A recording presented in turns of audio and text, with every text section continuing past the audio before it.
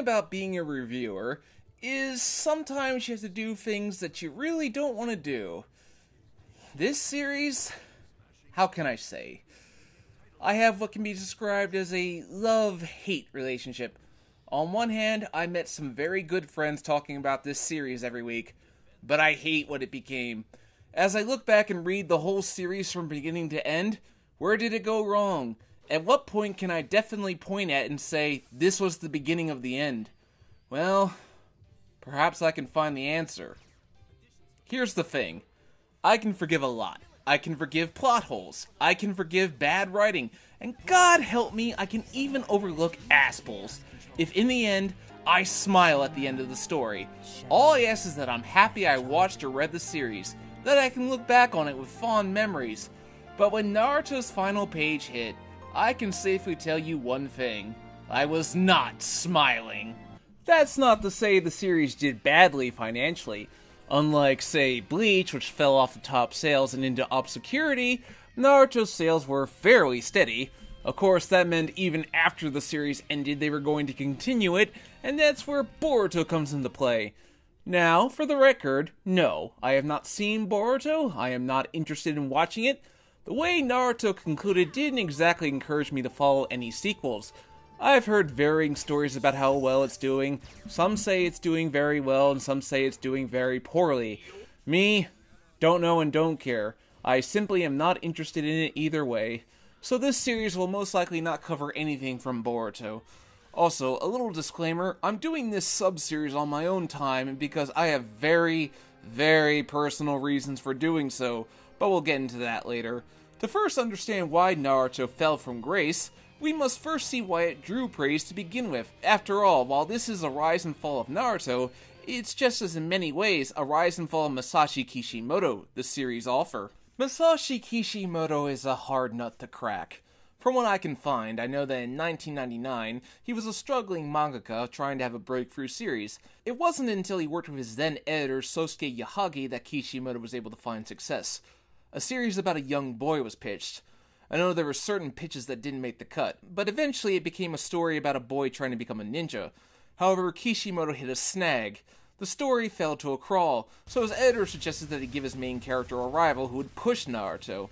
From then, it became easy to plot the story, and a heroine was added to fill the gap. The story begins in the Hidden Leaf Village, or Konoha if you prefer. Konoha is one of the 5 major hidden villages in the shinobi world. The 3rd Hokage serves as the head of the village. Narration tells us of how the 4th Hokage sealed away the Nine-Tails Demon Fox, or Kyuubi if you will. We meet a young boy named Uzumaki Naruto, who is a troublemaker. He doesn't have a family, but he has one supporter in the name of his teacher, Iruka. We see that Naruto is a very lonely boy. He doesn't have a family to go home to. Through some shenanigans, Naruto ends up stealing the secret scroll that tells of a secret technique. Iruka finds Naruto first, but Mizuki appears and tells Naruto the real truth. He is the Nine-Tailed Demon Fox. This almost breaks Naruto, but Iruka wins Naruto with an impassioned speech, and it's a fine introduction to Naruto's character. He's a troublemaker, but we also see why he felt that way and why it was so easy to sympathize with him. The other 2 main characters are introduced quickly and informally by comparison. First up is Haruno Sakura, a pink-haired girl who Naruto has a crush on, but she in turn has a crush on his rival, Uchiha Sasuke, who, I'm gonna be blunt, I really don't like this kid. Anything that goes wrong with the series, and I guarantee you that this kid is one of the reasons. So basically we have the relationship set up and we see how it impacts them. There's a love triangle there, and it's not very well resolved in the end, but that's shipping talk and I'm not getting into that just yet. I'll have plenty of feelings on how it was all handled, but I'll be keeping quiet for now. They meet their sensei, Ataki Kakashi, who I will have some strong words for later on. For now, though, he does have a cool introduction, and he does set the tone well when he tells his students that, really, at the end of the day, while they may do cool things, people do die.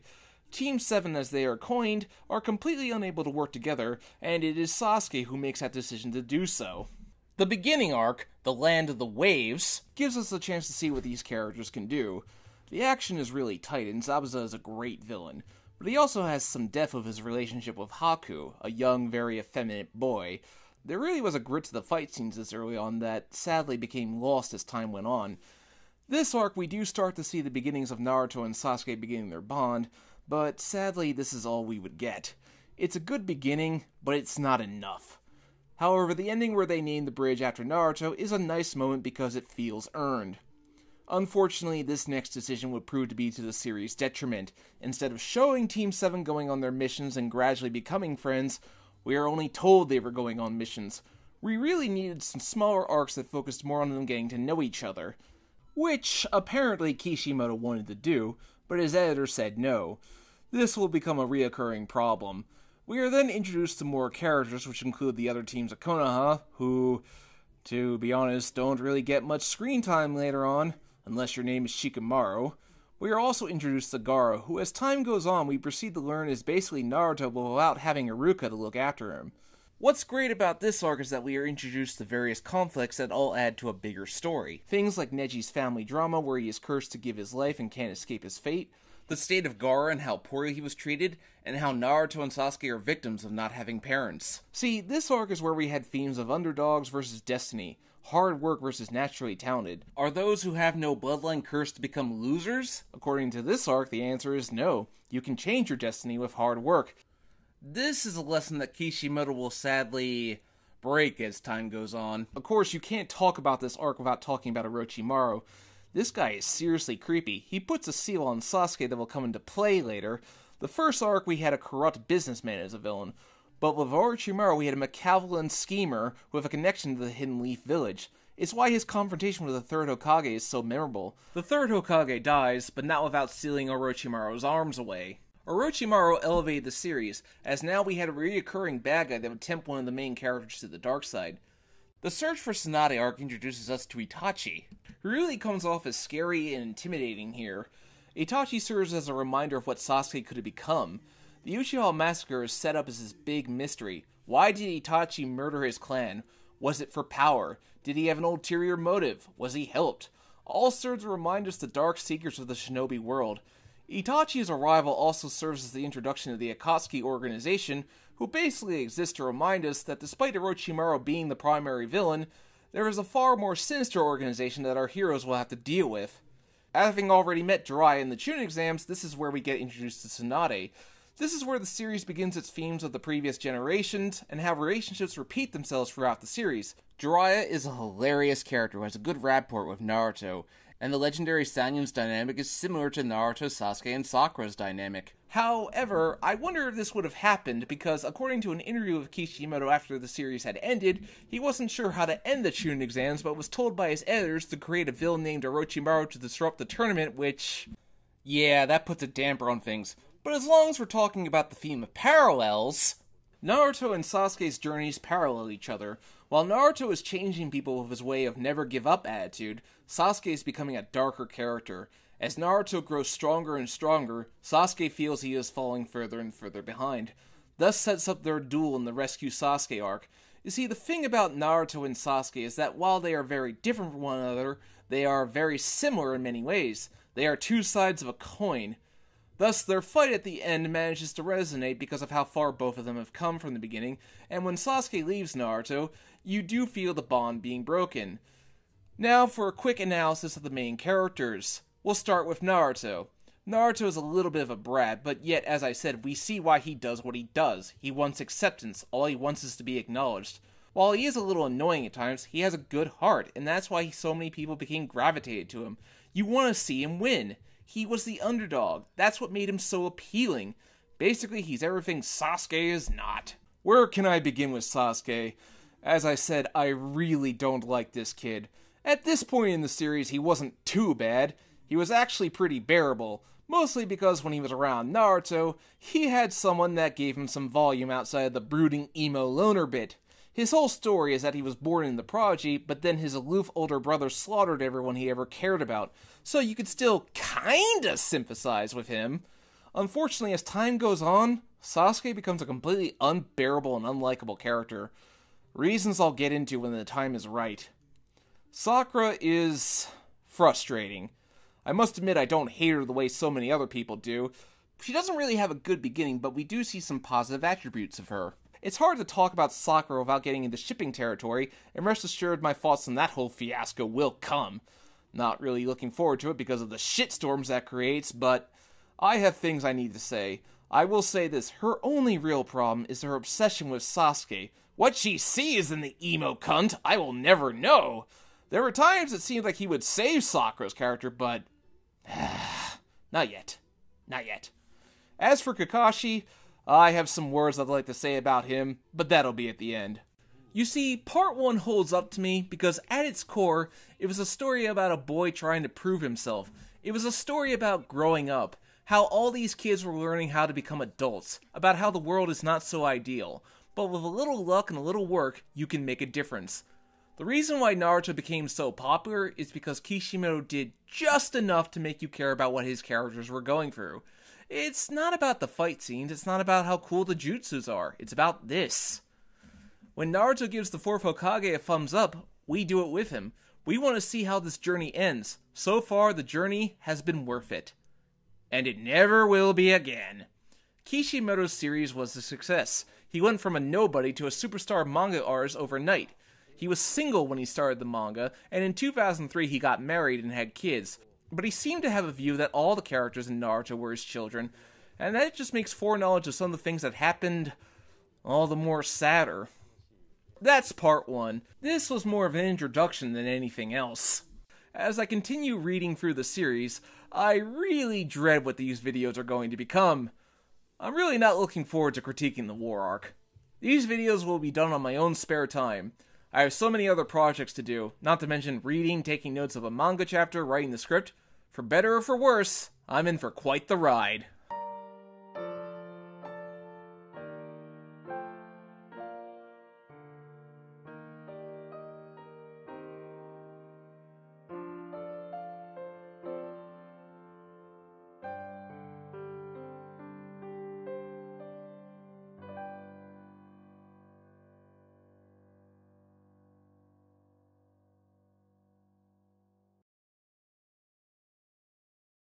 Before we begin, I feel a bit of clarification is necessary.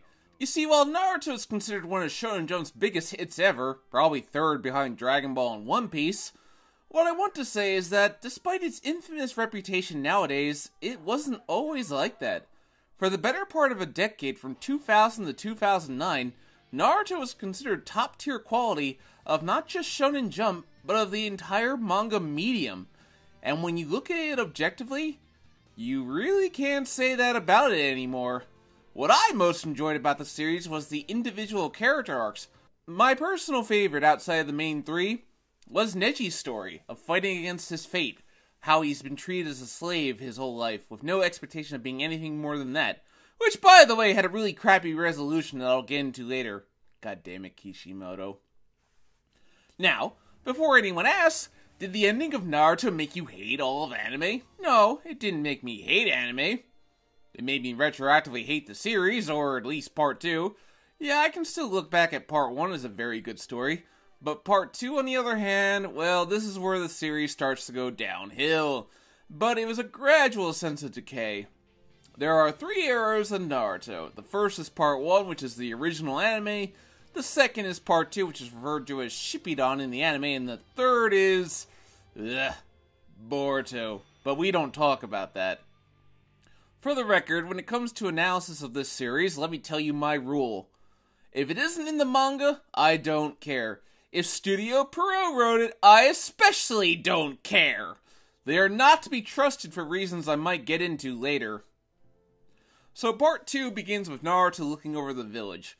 After some humorous reintroductions, where we see that Naruto and Sakura have taken after Jiraiya and Tsunade, which doesn't bode well for Sasuke considering he's with Orochimaru, Kakashi trains them again, and this panel right here where Naruto and Sakura crumble at the mere mention of Sasuke's name is the highlight of a major problem that inhibits their growth as characters for the remainder of the series. I mean, it's kind of understandable at this point, but as time goes on, it gets more and more annoying. We do get to see some good flashes of how Naruto and Sakura have grown, with Sakura now having freakish superhuman strength. Eventually they get the bells by threatening to spoil Kakashi by the end of Jiraiya's new book, which is not quite how I would have done it, but I suppose it works. We do get a good introduction to the Akatsuki, having them kidnap Garou is a way to make it personal. Kishimoto also does a good job establishing Akatsuki's leader, who is shrouded in shadow. Also, we learn what their goal is, to extract all 9 of the tailed beasts so that they can conquer the world, Gaara being the first. Kishimoto also sets very clear rules here that extracting a tailed beast is an intricate process that takes a few days, and the more tails, the longer it will take. This just reminds me of that moment with a certain someone. You all probably know what that moment is, and I'll cover it when we get to it. It's here that we learn there are 9 total tailed beast creatures, which is a bit of a retcon because there was nothing that indicated in the tuning exams that Gaara and Naruto's inner monsters were connected in any way. But one that was done so the story could be tied together a bit more. But it does manage to convince you that Gaara is being killed off here, which of course he wouldn't actually do, but more on that later.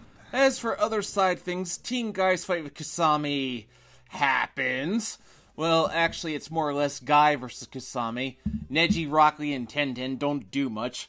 The highlight of the arc is definitely Sakura and Chio versus Hisori, who serves his role nicely as a starter villain. The emotional highlight is when Chio gives her life to bring Gaara back to life in a nice moment. A little curious highlight is Kakashi is shown with his Sharingan on when Chio is bringing Gaara back to life. But as far as I can tell, this went nowhere. Nothing in this arc was particularly bad, and characters are still progressing nicely. On a side note, I'm reminded just how much better Neji was than Hinata at, well, everything. But anyway, we are 1 arc into part 2, things are solid, and looking up. And then we get introduced to 2 new characters who, I'm going to be honest, are 2 of the most worthless characters Kishimoto has ever introduced. Sai and Yamato, who are standing in for the replaced Sasuke and Kakashi, who is in the hospital, as a way of getting the Deus Ex Machina out of the way. We get more introductions of the now teenage Konoha Chunin, and then we get introduced to Sai in the first of his many penis jokes. Ugh. So, the newly formed Team Kakashi introduce themselves, and Naruto mentions that Sasuke is way cooler than Sai. Oh goody, Naruto, I guess you would hype up your boyfriend, huh? Basically, what Sai is meant to be is an insight into the darker secrets of the Hidden Leaf Village, particularly this man named Danzo, who I will cover more extensively when I reach the Kage Summit arc since he's the primary villain there. For now, though, we do get some insight in that he competed for the Hokage position with the 3rd Hokage, which makes you wonder why he didn't try to seize power after the 3rd died, but he probably hadn't been created yet at the time. Kishimoto is well known for making it up as he goes. So they are confronted by Orochimaru and Naruto goes crazy, even going 4 tails in the process. And we do get some interesting information. The 9 Tails Demon Fox is slowly taking over Naruto. Jiraiya has fought to contain it. I must say it's rather amazing that Naruto is going 4 tails because of Orochimaru talking about Sasuke. Yeah, I really shouldn't make the jokes, but it's just so easy. Sai goes on his secret mission, even actually abandoning Sakura to die, but Yamato saves her. I guess that's a thing in this series, leaving people to die.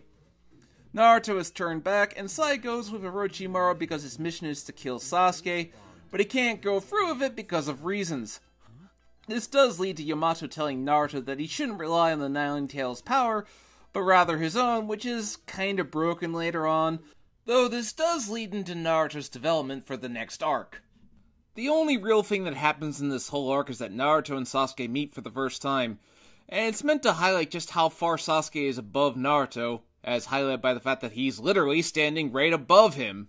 But anyway, Sasuke is no longer the same. He's even more of a jerk. Naruto's team leaves having accomplished absolutely nothing, but they got Sai as a friend. Yay. This arc was the first major misstep. It does further some more development to the Nine Tails, and it does contain a crucial name drop of Madara Uchiha, and it's kind of weird considering what we know about him later on that Sasuke doesn't know who he is. But the thing is, he couldn't have Sasuke return to the village just yet, so the only thing he could do is just show that Sasuke is still above them. But overall, Sai is just a worthless character who never should have been created.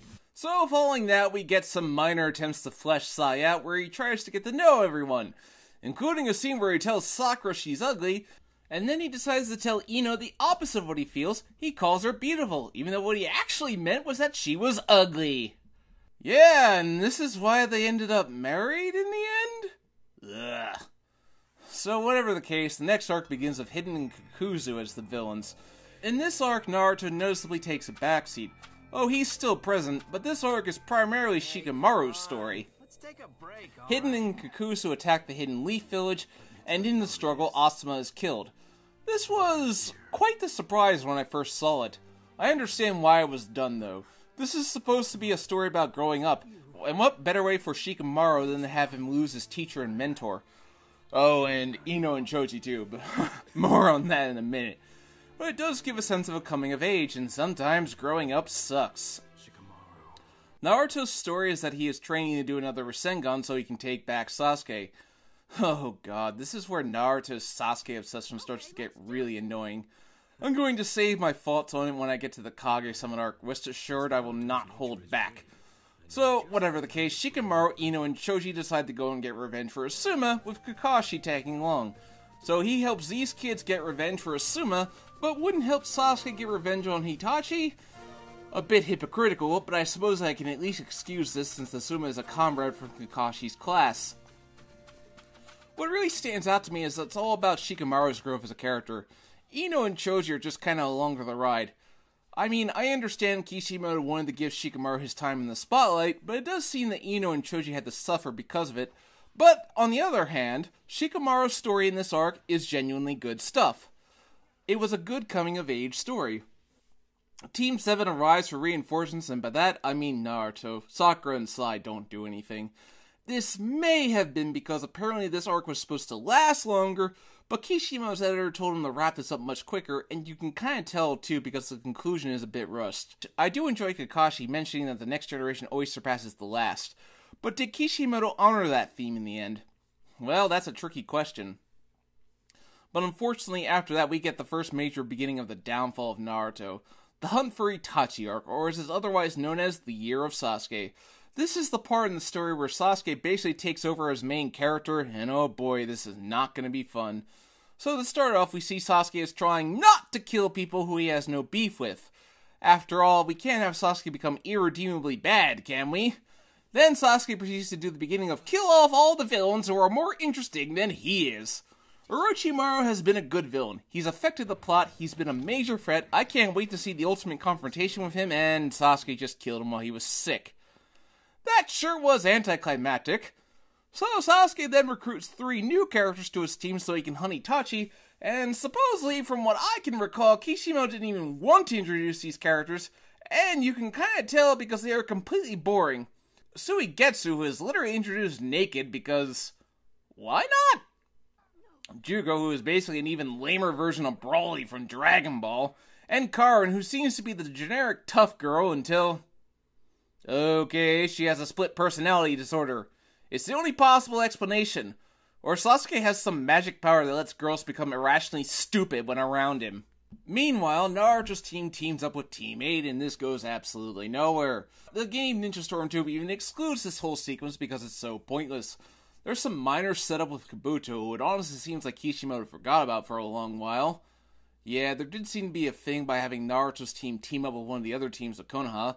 Rescue Gaara was with Team Guy, the last arc was with Team 10, and now this arc with Team 8, and unfortunately Kishimoto squandered any kind of opportunity to flesh out all of these characters. So we get another Sasuke fight scene because Deidara is pissed that somebody else killed Orochimaru instead of him. It's just an excuse to have another Sasuke fight scene. I like Deidara, he has a good personality, and he was pretty popular in the popularity polls. I hope he's around for a while. Oh, he committed suicide by blowing himself up. Never mind. Well, at least Sasuke is dead. Never mind, he's alive. And how is he alive? I mean, he was pretty exhausted and low on chakra, but he somehow managed to summon Manda. A heavy chakra consumption puts him under a genjutsu, also a heavy chakra consumption, and used Manda as a shield. You know, what Sasuke has done here is completely and utterly ridiculous, even by this series' standards. No wonder people call this the Great Snake Escape. It's the first major ass pull by the Sharingan, and unfortunately it will not be the last. Meanwhile, in the midst of this Uchiha family drama, we finally get official confirmation that the 4th Hokage was Naruto's father, and we learn his mother's name, Kushina. What follows is actually really tense fighting as we get a lot of insight into Jiraiya's backstory as he goes to search for the leader of the Akatsuki. We see that his pupils have turned evil, kind of like Obi-Wan and Darth Vader basically. His prized pupil from the Third War is now the leader of Akatsuki, Pain. Pain with an A, not an E. There is no E in his name, people. Sorry. You really get the sense that Jiraiya is as powerful as he's built up to be, and Pain comes across as dangerous, and then Jiraiya dies. It's a very sad chapter as Jiraiya believes that his entire life has been a failure. He failed to save Orochimaru, he failed to win Tsunade, he failed to save his teacher and pupil. His pupils turned evil. But there was one bright spot. Naruto. Jiraiya realizes that his role in the story was not to fix everything. No, that's Naruto's job. Jiraiya's death is spectacular, and it's one of my favorite moments in the series. Now, did Naruto succeed where Jiraiya failed? Well, that's a little touchy, but I'm not going to get into it now. But this was genuinely good stuff. Jiraiya's final moments were perfect. Had Part 2 had more moments like this, it would probably be better remembered. Of course, this is where we find out that Naruto is the child of prophecy, something I felt was wholly unneeded, and it definitely undid the whole Naruto was the underdog appeal. Though I suppose being the son of the fourth Hokage kind of already did that. Here's why I think it was done. Throughout this story, to this point, Sasuke was the one driving the plot. Sasuke acts, Naruto reacts. That's how it was going. The child of prophecy hook was done so Kishimoto could make Naruto the star again. Meanwhile, Sasuke is facing off with Itachi. Okay, I thought there's been so much build up to this that there is no way that this fight could be bad. And then Itachi pulls out the Susanoo, making yet another ass-pull power-up for the Sharingan. And how does the power from the eye summon a magic armor that basically makes you immortal? Oh, and Orochimaru comes out and gets resealed immediately. So yeah, that's anticlimactic death number 2. Still would have been preferable to him getting away with everything, but that's another story. Anyway, Itachi dies. Rather suddenly, too, and just kinda... forget it. Sasuke wakes up, and it turns out that Tobi is really Uchiha Madara. Yeah, this twist. There was always something odd about Tobi, but I do feel this was done because Pain was about to be killed off, so Kishimoto needed a new villain to keep the series going. Now, I know who he really is, and I'm going to pretty much give it away later on when I cover my analysis of what could have been different, but I'll get into that later. Madara tells Sasuke that Itachi was really loyal to Konoha all along, and he wanted Sasuke to kill him and return home a hero. The Konoha elders were the ones responsible for the Uchiha massacre, so Itachi killed his own clan to prevent a war. This was controversial. I didn't mind it so much. It was definitely planned from when Sasuke was having his flashback at the end of Part 1, but unfortunately, and Kishimoto admitted this, he didn't get the idea to make Itachi a good guy until later on, which caused clashes from how he was originally portrayed. When Itachi first appears, he's basically just a true bad guy with no redeeming qualities whatsoever. But now we're supposed to buy that he's always been secretly a good guy, despite putting his brother through a cruel genjutsu and driving him away from home to seek power from Orochimaru. Oi, yeah, Itachi kinda sucks as a good guy, doesn't he? The problem is, genocide is never okay, and Kishimoto doesn't give a reason for why this situation couldn't have been resolved peacefully. So we're supposed to see Itachi as this good guy who really loved his brother all along, despite the fact that he put him in a cruel genjutsu twice!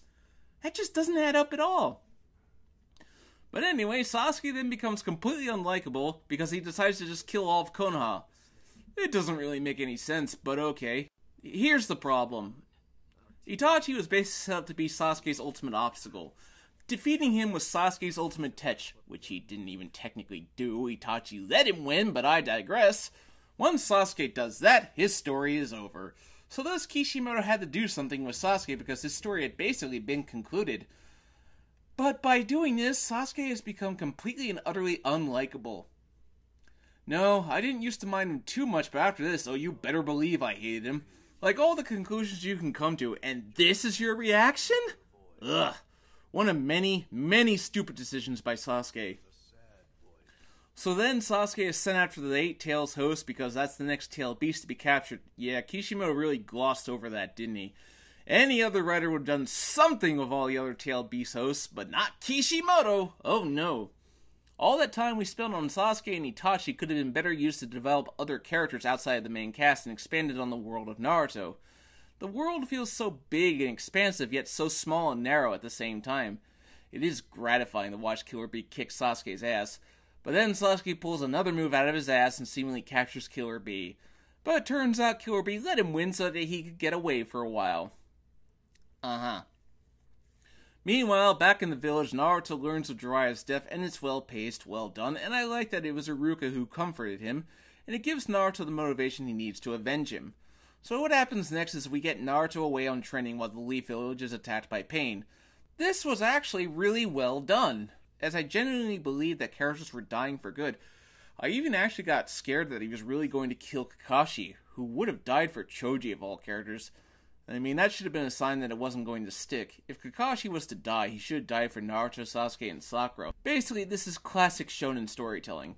The main hub area is under attack, the good guys are fighting insurmountable odds against the main villain, all while the main hero is incapacitated or training. This is done to keep your main hero out of the picture so he doesn't resolve everything right away. I must admit, I loved Naruto's return. It was incredibly hype-inducing, and the action is top-notch. You even get the sense that Naruto would have won, but Pain was able to distract him and pin him down.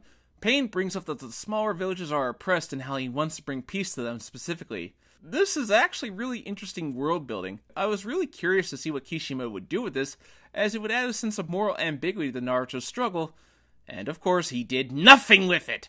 All of this world building was for absolutely nothing! Fantastic, Kishimoto. Just fantastic.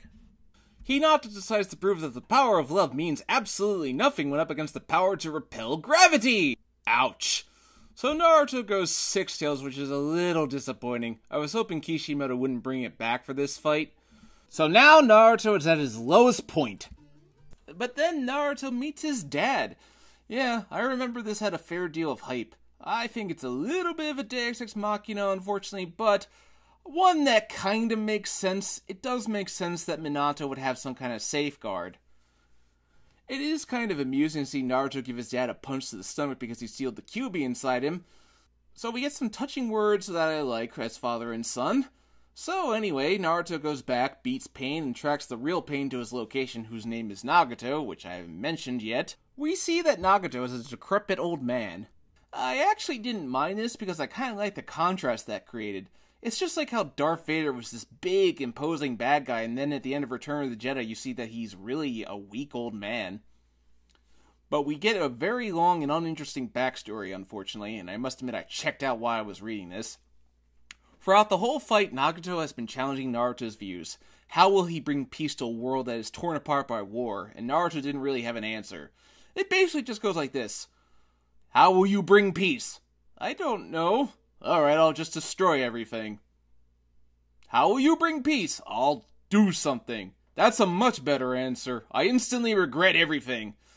Then Nagato brings everyone back to life, killing himself in the process, basically going all Shenron on us. This was controversial back then because unfortunately Kishimoto didn't really set up the idea that he could do this. I think he realized he wrote himself into a corner by killing off most of those characters, so he realized, oh crap, I gotta bring them all back. Still, that being said, I do like the moment where Naruto gets welcomed back as a hero, because it does feel earned. However, this also feels like an ending. Naruto's whole story is about gaining acceptance and becoming loved, and he's pretty much accomplished that. His personal story is complete. I do think that it could have been saved for the ending of the series, but for this particular moment, at this time, it works well enough. But we still have a whole other half to go, as this is chapter 450, and this series is 700 chapters. Oi. This could have been a beautiful ending to the series, and I wish it was, but we still had some loose ends to clean up. For now, though, next time we're going to be getting into the deep territory, as I think the next arc is where everything truly started becoming undone. Next is the Kage Summit arc, and oh boy, this is not going to be fun. I'm going to warn you, starting with the next video, I will be letting loose my personal feelings towards this series.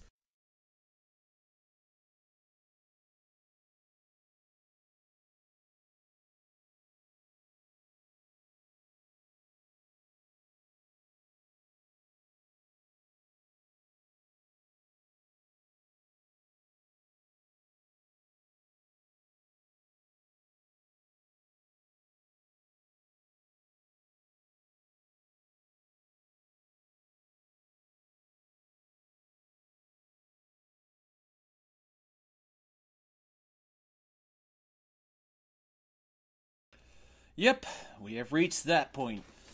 Many have different opinions as to when the downfall of Naruto began. Some say at the beginning of part 2, some say the year of Sasuke, some say the end of the Pain Invasion, some say it was crap from the very beginning and was never good. Now, I can respect all of those opinions, even if some of them are dead wrong. But I don't hate on the series because I want to hate it. I don't hate it because I need something to rant about. This was the first manga I ever read in serial release, and I really wanted it to be good. I had hoped that Naruto would recapture the magic it once had, but unfortunately as time went on, I lost my patience. And for me, the seeds for the end began with this arc, the Kage Summit arc. This is the arc where everything goes wrong. Also, before we begin, I feel a bit of behind-the-scenes information is necessary. You see, I credit most of Naruto's early success not entirely to Kishimoto, but to his original editor, Sosuke Yahagi, who seems like he was the real creative force behind Naruto, because without him, well, Naruto wouldn't have been what it was. Editors in Shonen Jump are a very tricky thing. They can help you out immensely, or they can interfere in the creation of your story. Like how in the Cell Saga of Dragon Ball, the villains kept changing because Toriyama's editors didn't like the villains he already had, but that's another story. If I would say Toriyama and Kishimoto are similar in any way, is that they both need someone to reel them in for doing something too wacky. Like the Buu Saga in Dragon Ball, which was my least favorite arc of the series, and even that had its good moments. But back on topic, Yahagi left around the time of Sasuke vs. Itachi, and it can be assumed that he and Kishimoto had planned out the Pain Invasion arc in advance. But after this, Kishimoto had a new editor, whose name I can't find, and with a new editor comes a new direction, and if you've been paying attention to the title of these videos, it was not a good direction. From this moment on, we have what my friend and I like to call the Kishi way. 1G equals 30B plus 2A, U plus R. What do they mean? I'll tell you. G equals good, B equals bad, A equals Asspull, U equals Uchiha, R equals Rinnegan. Basically, what it means is that for every one good chapter, you're going to get 30 bad ones with 2 Asspulls per Sharingan or Rinnegan user. That's the Kishi way! To start off, Tsunade is in a coma because Kishimoto no doubt needed her out of the way so Danzo could make his move. Yeah, Danzo pretty much takes over as the main antagonist of this arc. So everyone's trying to pick a new Hokage while Tsunade is unconscious.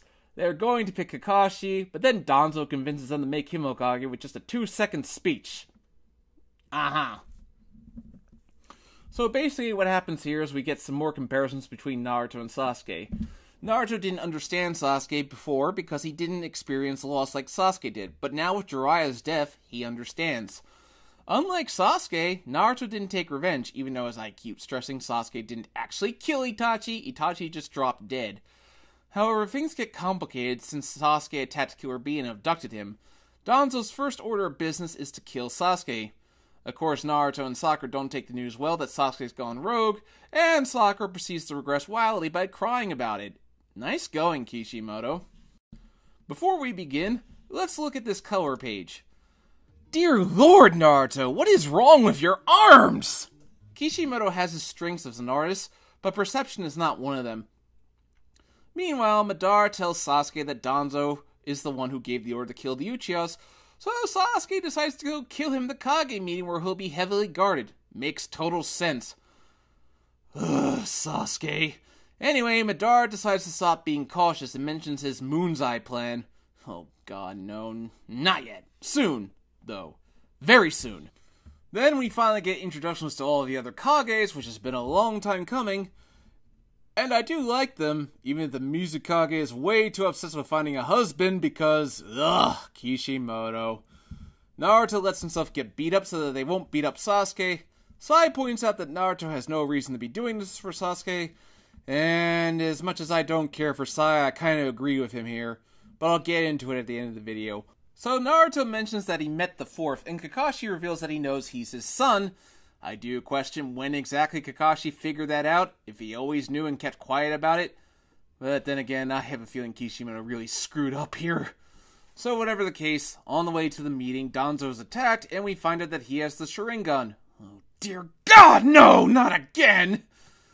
Anyway, Naruto meets with the Raikage, who is Killer Bee's older brother named A. Get it? A? B? Oh boy.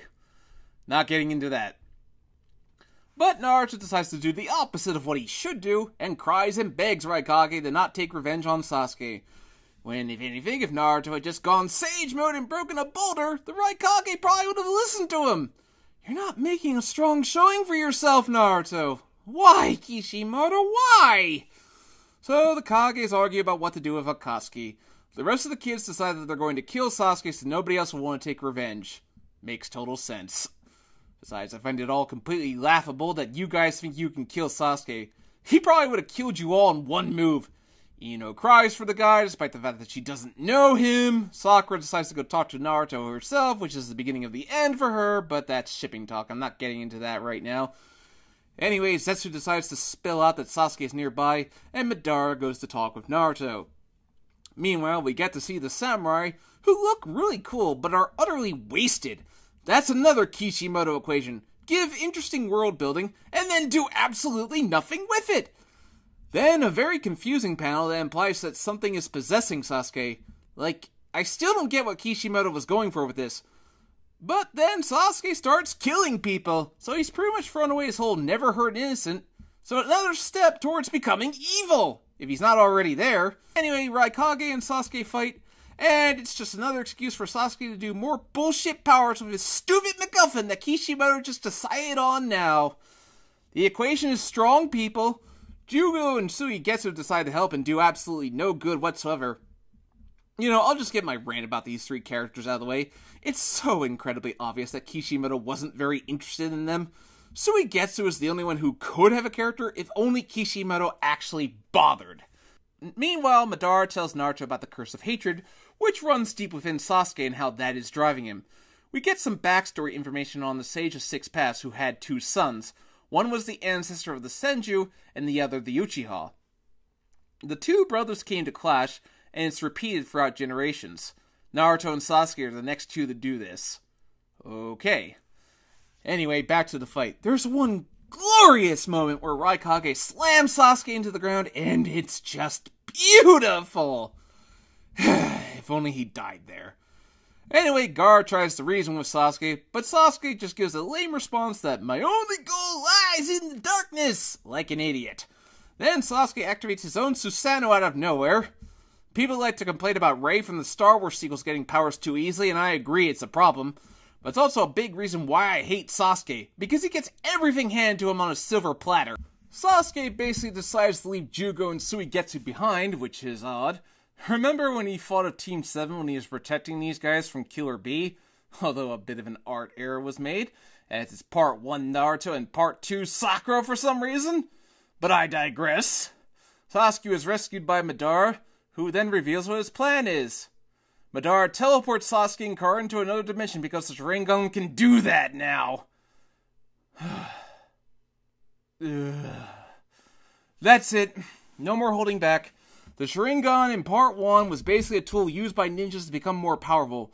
When they turned it on, that meant they meant business.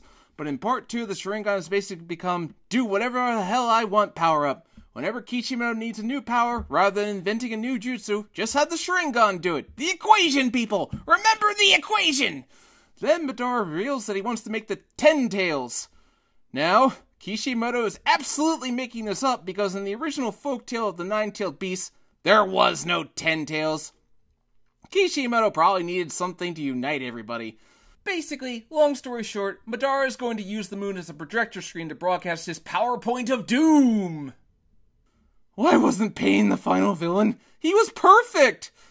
Madara wants them to cooperate, they say no, so Madara decides to declare war. Which is odd. If you had just worked in secret, they would have never found out about it and would have never united to stop you. Why is everybody so stupid? So the Kages decide to form a ninja alliance. Yeah, this. Let me explain what could have been done better when I get to the end. Anyway, some other stuff happens. Sakura decides to go after Sasuke on her own. Killer Bee and Raikage seemingly kill Kusame, which was odd, but then Kishimoto decided, no, just kidding. Sai tells Naruto that Sakura couldn't tell him that they were going to kill Sasuke.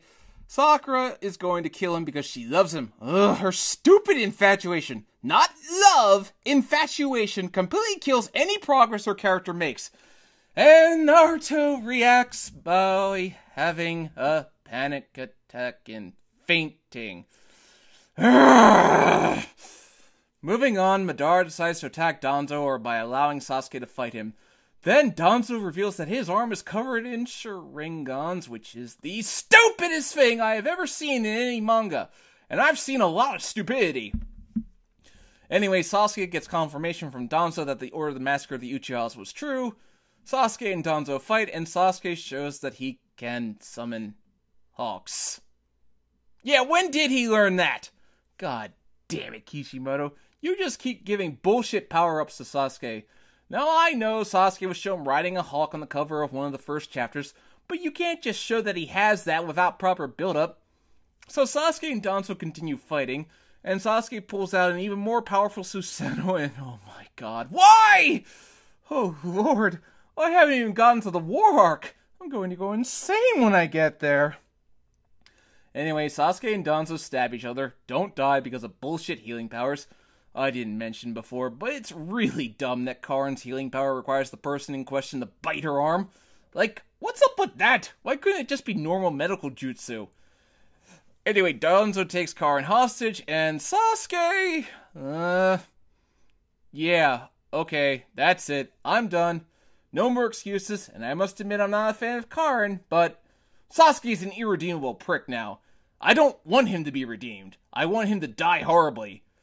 Anyway, Madara orders Sasuke to kill Karin, and she flashes back to when Sasuke saved her, which is why she likes him. I'm struggling to figure out where this takes place exactly, but either way, it's a retcon. Anyway, Sakura shows up, she's planning to kill him, but she acts like she wants to go along with him. Sasuke tells her to kill Karin to prove it, but Sasuke tries to kill Sakura too, because one event of crossing the moral event horizon wasn't enough, he's gotta do it twice. But Kakashi shows up and stops him. Kakashi does show a bit of good writing here, as he takes responsibility for what's happening. He tries to reason with Sasuke, who... yeah, he won't stop until they bring back his clan and family. What a bitch. Also, Sasuke really wants to kill Kakashi. Not sure when he ever had that inkling, but okay. I do like Kakashi's way of rationalizing it, that he still cares for Sasuke in spite of how far he's fallen. Naruto flashes back to how Itachi told him that Sasuke is a blank canvas that can be filled with any color, which roughly translates to, he'll fill whatever role the author will need him to do. Sakura tries to kill Sasuke again, but fails because, oh my god, I swear every panel this arc just gets worse and worse. What is it about Sasuke that causes Sakura to lose all ability to think like a rational human being? What does she see in this asshole? Sasuke tries to kill Sakura again because, yeah, hooray for cruelty! But Naruto arrives and saves the day, so now Naruto and Sasuke finally confront each other. Naruto tries to tell Sasuke he understands, only for Sasuke to continue acting like a little bitch. Sakura actually defends Naruto, which is like, finally. Doesn't make up for how stupid she is around Sasuke, but it's a start. Sasuke claims it feels good to be a murdering psychopath. Yeah, evil. He's evil now. Naruto and Sasuke charge. Naruto reflects that their roles could have been reversed, which is a common theme throughout many stories, but as we later find out, their roles were never meant to be reversed at all. Nice job being consistent on that, Kishimoto. That should be another equation. I'll think about it. Anyway, Madara and Zetsu stop the fight because Sasuke is about to go blind. Naruto says he still sees Sasuke as a friend in spite of everything he's done, and that they'll both die when they fight, which doesn't go anywhere. And Sasuke responds by telling Madara that he's going to kill Naruto first, and Madara is probably smiling under his mask. And this arc ends with no chance whatsoever to be satisfying. Oh, and Kabuto's back. More on him next time. So, yeah, I pretty much spent the majority of this video bitching endlessly about how much I hate this arc, so I guess you don't need me to sum it up. But this arc just fails to deliver on every count. Don't get me wrong, this arc didn't finish Naruto. The war arc finished Naruto for reasons I will get into later. But the Kage Summon arc zoomed the body, dug the grave, and made all the funeral arrangements. To analyze why it's so heartbreakingly bad, I'll cover the 4 major characters in this arc. First, let's start with Danzo. Danzo ends up feeling wasted, and so he's disappointing. I get the idea was that he was supposed to be like Magneto. He had good intentions, but went about it the wrong way. Unfortunately, instead of using Danzo as a way to have a civil war occur within the Leaf and test the loyalties among the characters, he's instead just used as another character to hype up Sasuke. He added some moral ambiguity, but Kishimoto just did not know how to handle that. Worse than that, though, is how the three main characters, Naruto, Sasuke, and Sakura, are handled.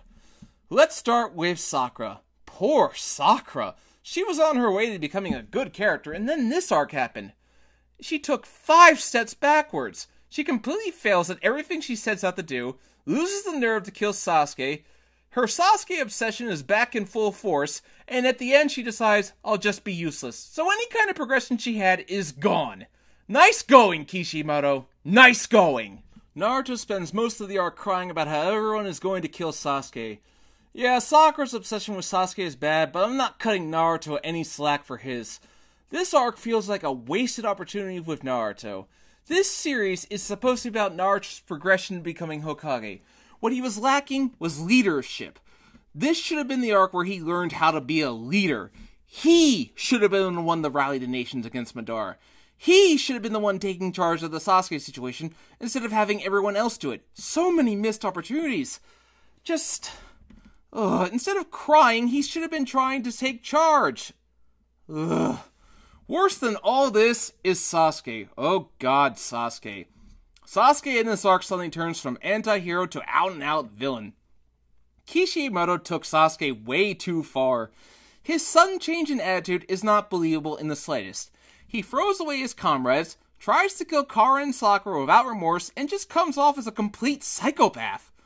Now some people say, oh, he wasn't in the right state of mind. Well, by your logic, Joker shouldn't be held responsible for all the terrible things that he does, and that's truly disturbing. Now, if Sasuke was a good kid who was tragically tempted by revenge and hatred, it'd be one thing.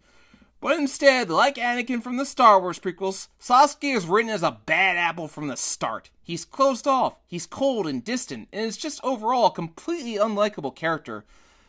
Now, people argue, is it more important that your characters be admirable or complex? I think it depends on the series, but in the shonen series, it's definitely more important that your characters be likable. And Sasuke is not likable in the least. Let me compare Sasuke to Shadow from Sonic Adventure 2. Shadow starts off as someone who wants to kill everyone because he thinks that's what his friend Maria wanted. But when he realized that wasn't what she wanted, he repented and helped save the world at the cost of his own life. Until he came back in the next game because he was so popular, but that's another story. Sasuke, on the other hand, knows that this isn't what Itachi wanted, and is doing it anyway. This stems from the problem. We were never shown Team 7 going on missions in Part 1 outside of the Land of Waves.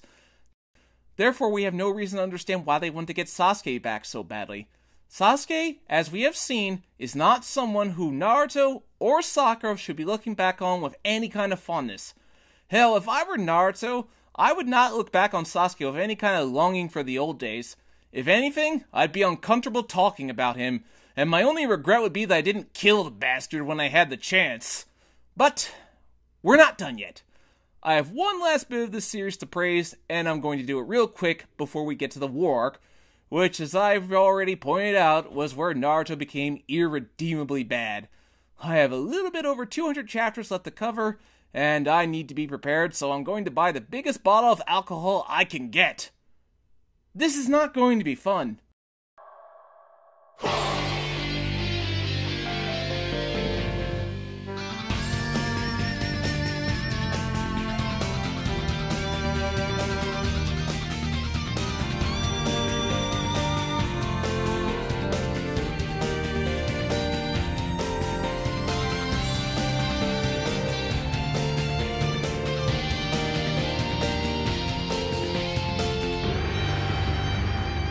Well, we're near the end, and quite frankly, I can't wait to finally put this series behind me so I can move on with my life. But as you can tell by the title, this is the last bit of the series that actually feels like it's a worthy addition to the series. It's the arc where we finally get answers to what happened on that fateful night the fourth Hokage sealed the Nine Tails inside of Naruto. It's an arc that was a long time coming, and for what it's worth, I feel Kishimoto genuinely delivered. But before we analyze why it was so good, it's time for some backstory. During the time of the series, Kishimoto was a very busy man. In the time of Naruto's publication, he got married and had 2 kids. It was around this time that Kishimoto's wife actually came up to him and basically said something along the lines of, "Now that you have kids, don't you want to show Naruto's family?" And that she wanted Naruto's mother to get involved in the story. Kishimoto said something along the lines of, "It It was originally going to be 1 to 2 chapters, but at her insistence, it became a full volume. Wow, do you not care about your main character's history? I guess because it's not Uchiha related, why would you? So, whatever the case, Naruto tells the rest of the Kunai kids to leave Sasuke to him. Tsunade wakes up, so we are spared Kakashi becoming Hokage. Oh boy, that reminds me of the ending. I'd be getting ahead of myself though, so we're not going into it yet. Remember Kakashi's line of being unworthy for the position. I will. Anyway, Naruto gets summoned by the Great Toad Sage, who tells Naruto his future that he will meet an octopus and fight a young man with powerful eyes, but Naruto cuts him off saying that he already knows all that, and yeah. I mean, you could have at the very least let him finish Naruto. It might have been useful info. But it's important because they give him the key to undo the Fourth Seal. It's finally time for Naruto to confront the Nine-Tails. Meanwhile, Kabuto decides to form an alliance with Madara, while showing a secret coffin that gets him a little nervous. The whole purpose of this scene is so Kishimoto could provide an army for Madara to fight with, which makes me wonder, just what exactly was his plan? Kabuto came to him, not the other way around. Really, this was done because Kishimoto realized that he wrote himself into a corner by killing off most of his villains before the war arc, so he had to bring them all back to life so the army would have something to fight. For what it's worth, I did agree with Naruto's reasoning here, that he needs to stop running from the Nine-Tails' power, and he needs to embrace it if he wants to have a chance at beating Sasuke. Meanwhile, the Kage decide that the best thing to do is to hide Naruto and Killer Bee so that Madara can't track them, which is stupid. Why would you not want to have your most powerful ninja on the battlefield? Let's bear in mind, Madara does have 7 of the Nine-Tailed beasts already. But whatever the case, Naruto and Killer Bee finally meet, and let's just say I love this. Kishimoto finally gave me what I wanted. 2 idiots interacting with each other, and it's hilarious. Anyway, Killer Bee agrees to help Naruto master his tailed beast, and takes him to the waterfall when Naruto encounters another Naruto. It's kind of like when Luke entered the cave in The Empire Strikes Back and found himself in Darth Vader, a twisted mirror version of himself. There's a lot of potential here. Also, Dark Naruto's design isn't very original. Maybe it could have been like Dark Link, where he's basically just Link colored black with red eyes. That would have gotten the point across better. Anyway, Dark Naruto basically lectures Naruto about how he's so easily slayed by helping the villagers, despite them treating him like crap for years. That's part of it, but I was hoping we'd get more insight into Naruto's shortcomings, like what's going on with Sasuke. Is he even worth saving? What's going on with Sakura, Kakashi, his feelings on Jiraiya being dead? Did he fail him? There was so much potential for some good character digging here, and it feels like Kishimoto wasted it. Anyway, we get a brief flashback as to how Killer Bee gained control of the Eight Tails, which just serves as another Naruto-Sasuke parallel, because 60% of Naruto's lore are Naruto-Sasuke parallels. Anyway, random squid attack, which meant to show that Killer Bee is compassionate, and that Naruto should be too. So Naruto goes back and pretty much talks his dark side down.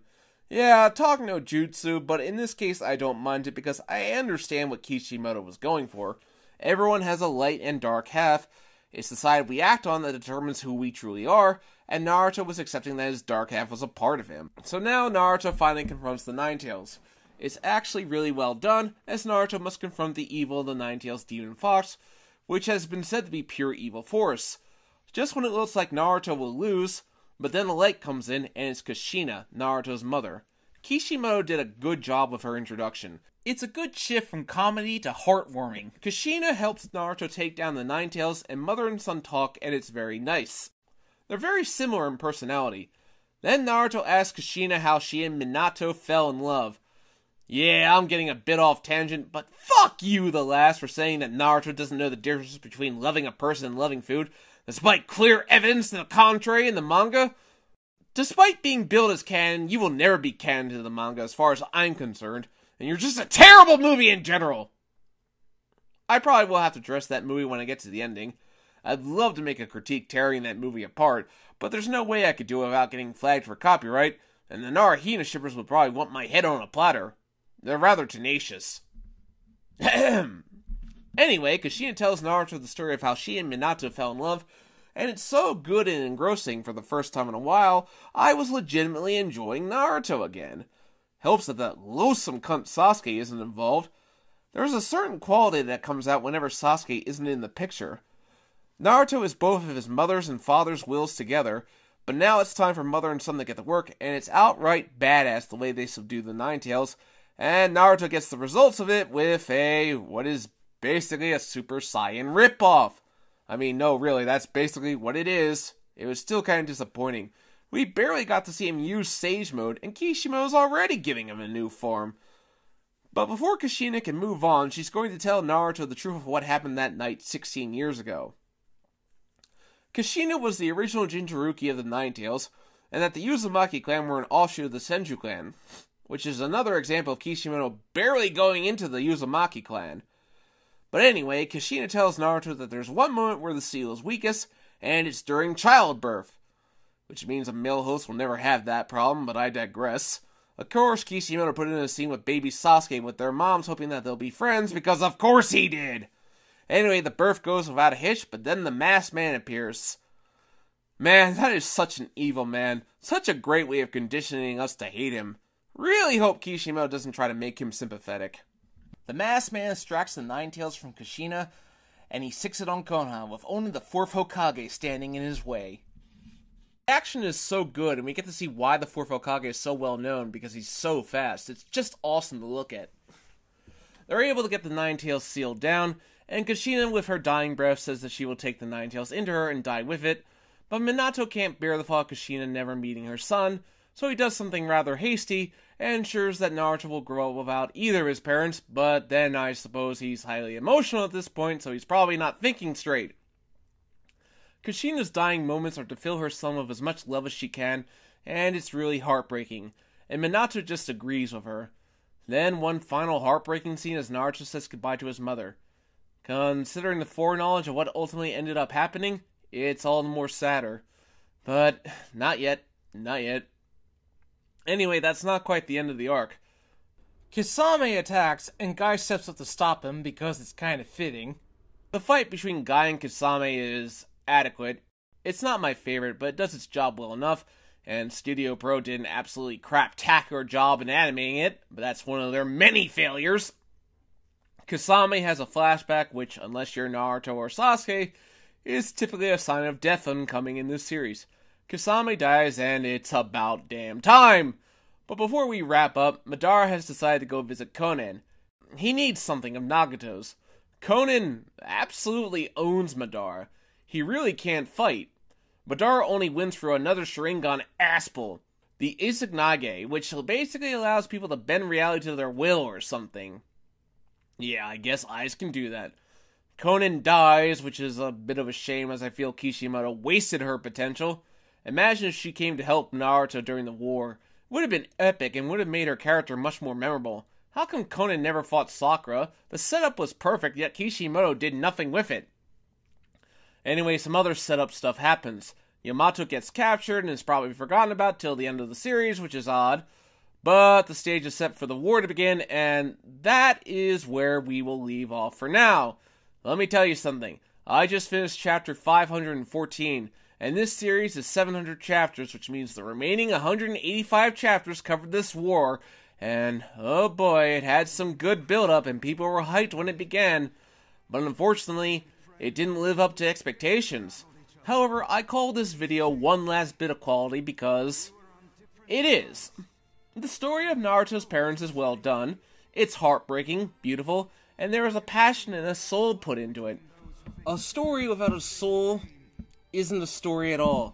I maintained hopes because of this that the ending of the war would be memorable, and unfortunately that was not the case. But it's time to dig deep into this. The next arc is the longest arc of Naruto. I know people break this into 3 arcs, but for me, it's one big arc. And I'm prepared to go fully deep into it on why the war arc sucked. That's going to be quite the journey. Anyway, if you've been enjoying these videos, please hit that like, bell, and subscribe button. It really helps me out. Thanks!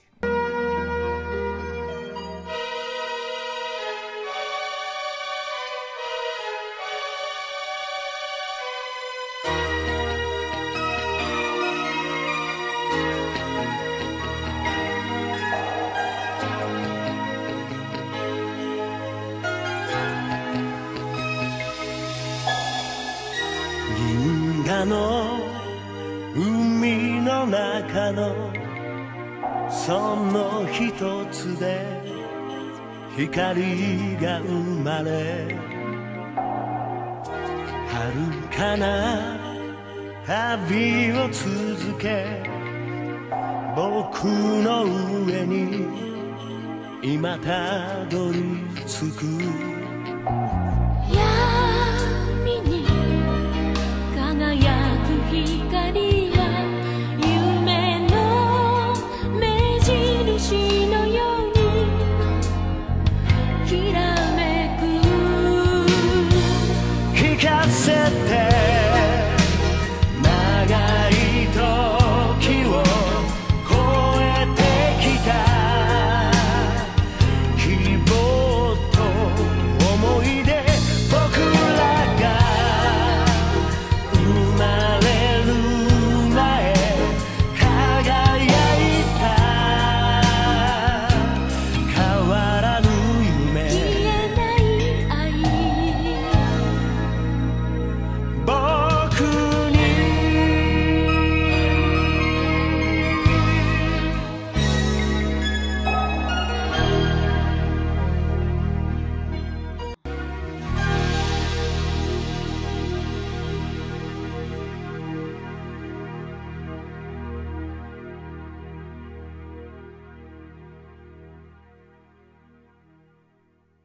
Before we begin, I'm going to make a little disclaimer.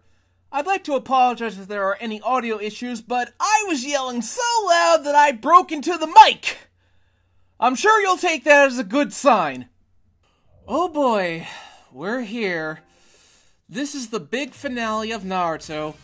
After the last arc delivered an emotional, heart-wrenching story of two parents who couldn't raise their child, there were hopes that Naruto could be saved. And as you can tell by the title, I don't think it delivered. But why didn't it deliver? This arc is very long, lasting from chapter 515 to 700, which is the epilogue. So the answer to that, well, we're gonna be here for a while, so let's get the introduction out of the way. This can't be that bad, can it?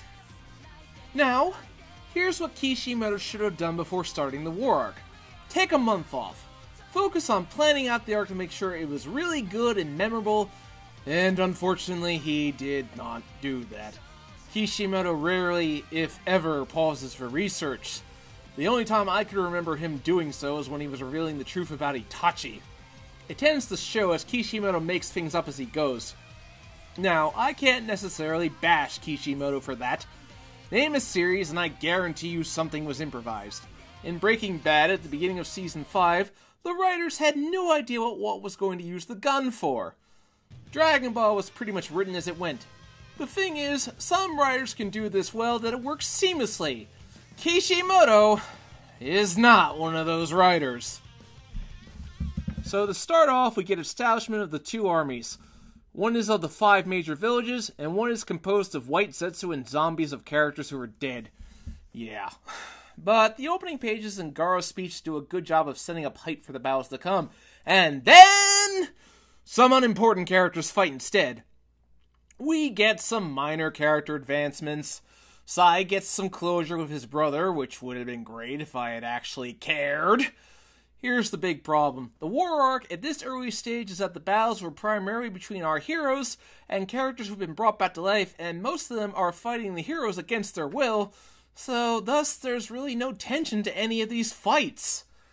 We get some repeats as we have Kakashi fighting Zabuza and Haku, which I felt was unnecessary. Zabuza and Haku had perfect endings. Why bring them back at all? Even Zabuza seems to agree. This was a chance to actually have Sakura participate in fighting them, but Kishimoto doesn't take the opportunity to do so. Instead, after Zabuza and Haku are once again defeated, we get what might have been Kishimoto's biggest cock tease. Throughout the series, Kakashi's been billed as the one who knows 1,000 jutsus, but he only ever seems to use, 3. Here he's finally about to go on a rampage, and we don't get to see it. Wow. Then we get introduced to the twins, Kin and Jin, who apparently were inside the Ninetales and ate its chakra, and oh my god! I forgot about this! Ugh. they're basically dealt with incredibly easily, and I just remember thinking, ooh, that was a thing. Then Kishimoto gives Team 10 another shining moment where they get to fight Asuma. Even though he already gave Team 10 a shining moment, this is a reoccurring thing in the war. Kishimoto likes to give Team 10 moments to shine at the expense of the other teams. Team 8 and Team Guy wish they had these moments together. We also have a minor scuffle going on between Hanzo Mifune, which Kishimoto really wanted to write, but was told to cut it short and get back to the main characters. And I have to agree with his editors on this one. This fight was really boring because I honestly didn't care about the characters too much. It's really hard to get invested in what's going on. Whatever the case, this finally gets Naruto to realize that something's wrong, and he goes to war. That was much quicker than I expected, but I guess Kishimoto was getting bored doing all these random one-off character battles. Here's the big problem with the war so far. This war is pretty clear-cut black and white so far. And that can work, but here it just feels so odd because Kishimoto is having Naruto preach about how he wants to stop all the hatred, but it doesn't really work here because they're fighting full-out bad guys. Here's something I would change to fix that. Instead of having the adversaries be zombies and Zetsus, how about instead having Madara's army be the smaller villages that Pain mentioned? Suddenly now this war isn't so black and white, but has a shade of gray to it. So now Naruto is caught between wanting to save his friends and wanting to help the little guys. But this kind of moral ambiguity is something Kishimoto wants to avoid whenever possible. Also, apparently, despite one day of fighting, both sides lost an absurd amount of casualties. Yeah, all that fodder in just one day of fighting. Oh lord, I remember, this war spans about 2.5 days in universe, which means the rest of this series will cover one single day! Anyway, Madara enters the battlefield, and Naruto and Killer Bee are stopped by Tsunade and Raikage. For what it's worth, I did like the flashback where the fourth Hokage just dodges Raikage's punch, and then Naruto does the same because, you know, parallels. This whole sequence is just to convince Raikage to let Naruto and Killer Bee help, and I do love how the Raikage is just resigned to do it. Although it's actually kind of nice. Until you get to the part where Madara literally revived the Jinchuruki and has given each of them a Sharingan and a Rinnegan to become the newest Pain. Did I just read a fanfic? Anyway, some other stuff happens.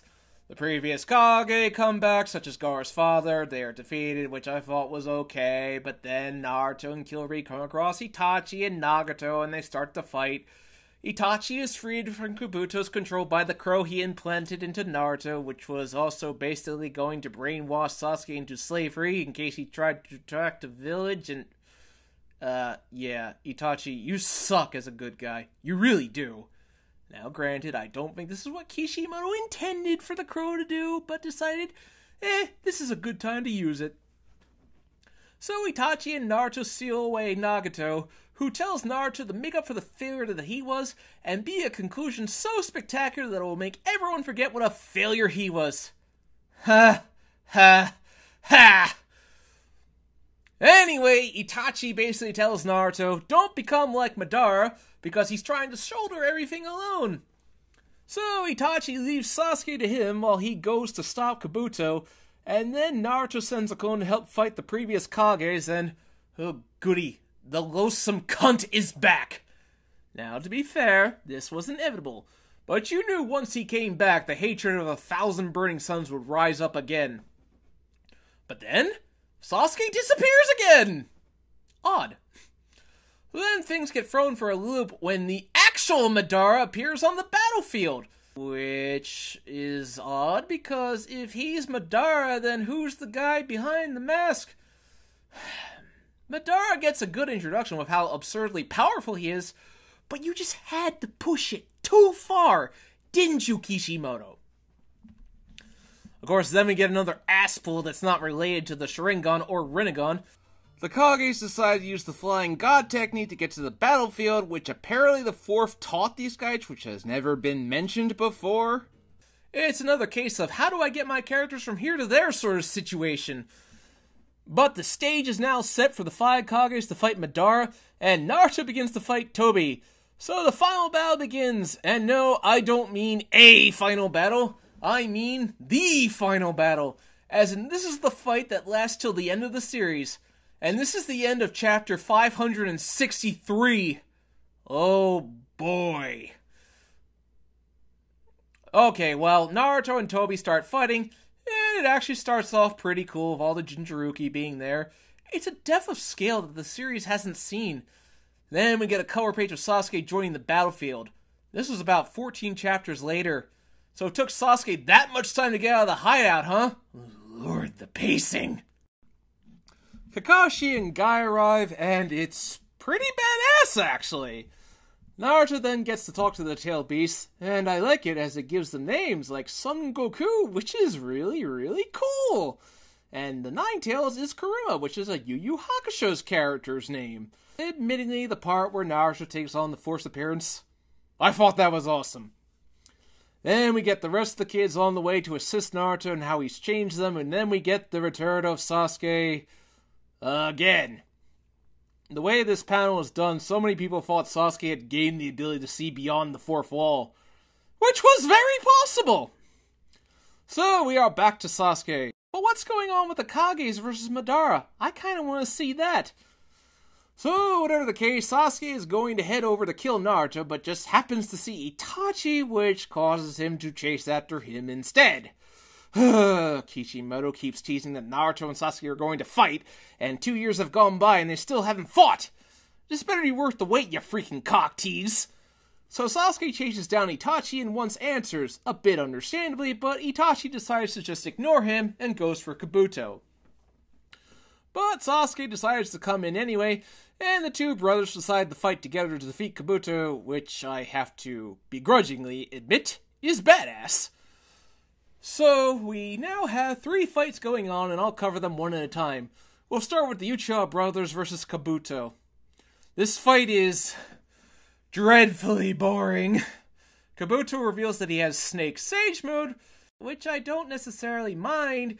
It does make sense that the snakes and slugs have a place for sage training. Of course, Kishimoto did nothing with the slug location, which is typical of him.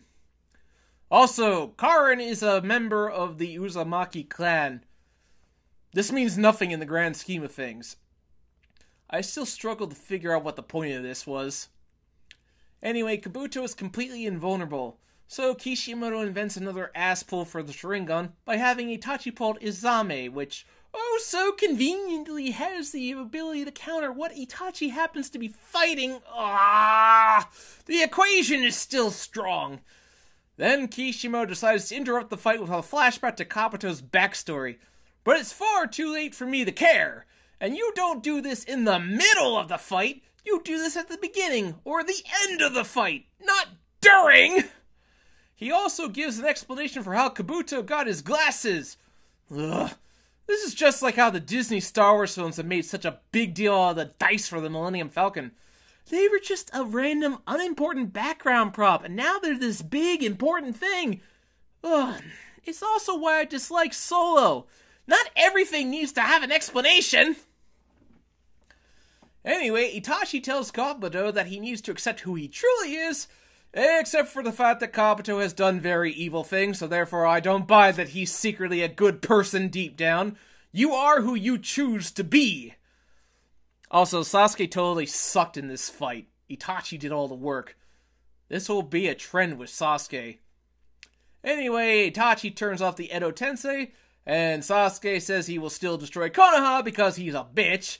But Itachi's final words and goodbye to Sasuke are actually well done for what it's worth. Now, before I continue, I'll talk about the Kages versus Madara, and Madara just beats the piss out of them without breaking a goddamn sweat. No, seriously, every time Kishimoto focuses on this fight, it's nothing but Madara being better, faster, stronger than all of them. At times, it's pretty cool, but mostly it's just sort of boring because he doesn't even look like he's being pressed hard. He completely no-sells every single attack they throw at him. He Edo Tenseis himself, of all things, after Itachi turns it off, and just... oh god.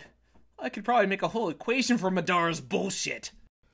Anyway, Tobi decides to just screw it and summon the Ten Tails, which is like, it's too soon for the big finale, I thought. But I had no idea the amount of bullshit Kishimoto had in store for this. But Sasuke now wonders what is a ninja. So in other words, Sasuke's a dumbass. Then Jugo and Suigetsu somehow find out where he is, and Sasuke decides to bring back Orochimaru. Oh no, I really hate this. I really wish Kishimoto didn't bring him back. We were done with him. He was done. But no, he got to get away with everything. What the fuck, Kishimoto? So Sasuke decides to go find the ones who know everything. You know, I'm going to be perfectly blunt here. I thought Sasuke was going to leap out of the pages of the manga and find himself in Kishimoto's office. I wouldn't have put that past him. So, whatever the case, Tobi starts to summon the Ten Tails. Kakashi is able to figure out how Tobi's eye works, and Naruto is able to smash Tobi's mask, and I'm not gonna lie, I thought that was awesome. Tobi's identity has been a cause for debate. I remember one of the craziest fears was that he was Sasuke from the future. But there were so many ideas, there was no way the answer could possibly be satisfying to everyone. And that is why, when it was revealed that he was the character who everyone originally suspected him to be, Obito. Now, I actually really enjoy this chapter, because it's almost done without dialogue. You don't even need the "He's Obito" line. Although the art error where the fourth Hokage's head monument is up there is unfortunate. I think it was fixed in the volume release. Anyway, Madara arrives and the story reaches its final climax, which is going to be 100 chapters long. Oh god, the bullshit that's about to encome. This led to another flashback, but one that was necessary, as we needed to cover some history, such as how Obito survived having a rock crush him.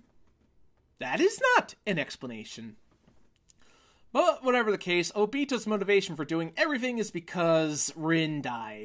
Yeah, it's not really a very good motivation. At the same time, I understand what Kishimoto was going for. Obito is basically Naruto, but evil. I thought that made for a fantastic parallel, and it was really helped to tie the story together. Also, seeing Kakashi kill Rin did legitimately cause a shocked reaction out of me when I first saw it. But I guess unlike Sasuke trying to kill Sakura, the parallel here is that Kakashi was successful!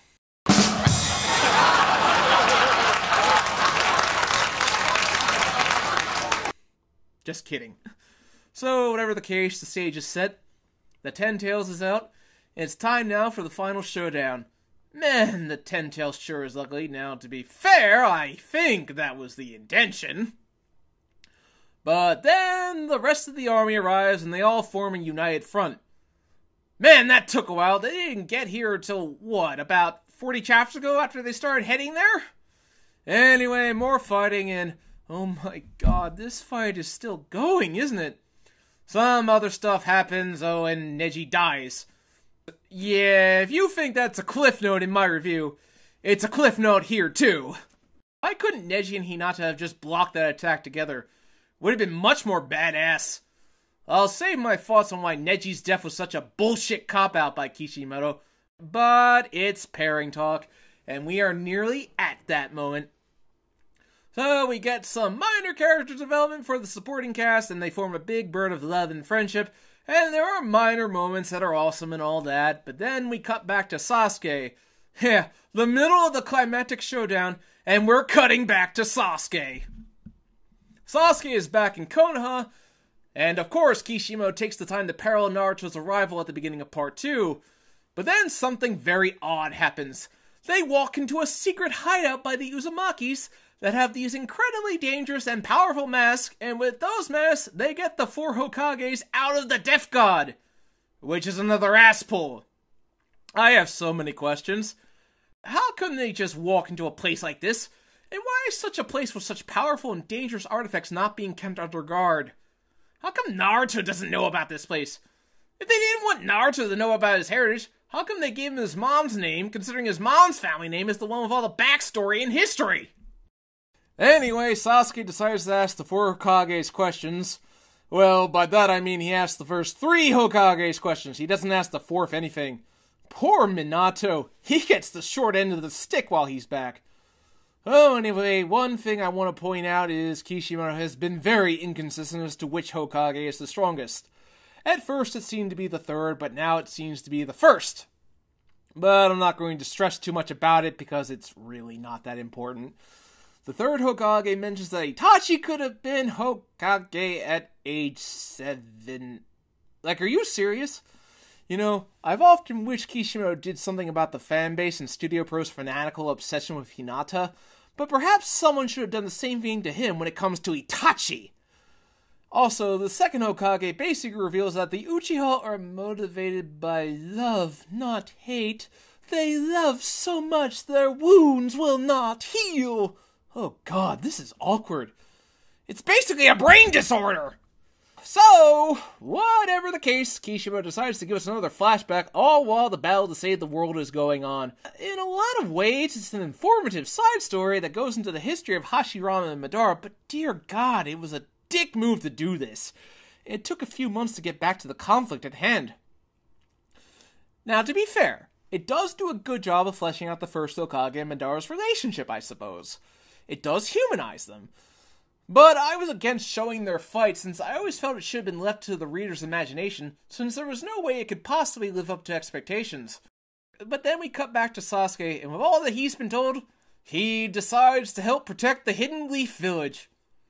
Wow, so Sasuke's a good guy again. Well, not quite good, but good god, talk about changing a character.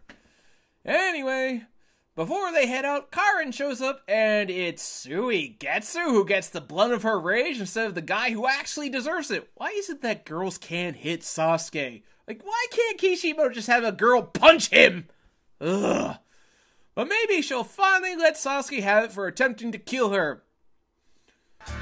I'm never gonna forgive you for what you've done! Sorry.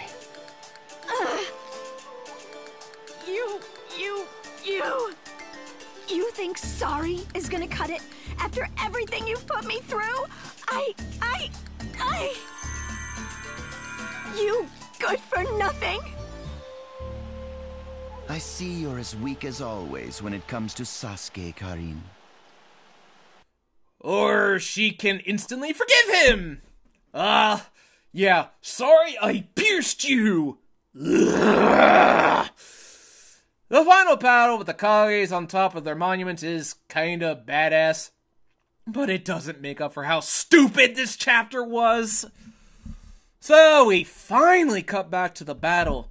Some things happen, and then the Kages and Sasuke show up, and we get a rather glorious battle of the first telling Madara that he comes later, and Madara's reaction is just hilarious. And Team 7 is reunited, which is kinda awesome, actually. Sasuke claims he's going to become Hokage. Yeah, sure. Sakura claims she needs to access her true power. Kishimoto really could have set this up better. Also, I would have preferred if Sakura had gotten something unique to her, instead of getting what Tsunade already had. But I imagine Kishimoto was lazy. The other kids get to fight some of the Ten Tails minions doing new attacks, though Hinata's is the most boring. Hooray! You did something Neji could do when he was 12! Team 10's attack is cool, though, and Sai attempts to prove he's part of Team 7 but gets shot down. Ha! Then Team 7 summons their animal summons. While Naruto and Sasuke get younger ones, Sakura gets Katsuya. Why can't Sakura get something unique, Kishimoto? Also, how the hell does the fourth have the Nine Tails chakra?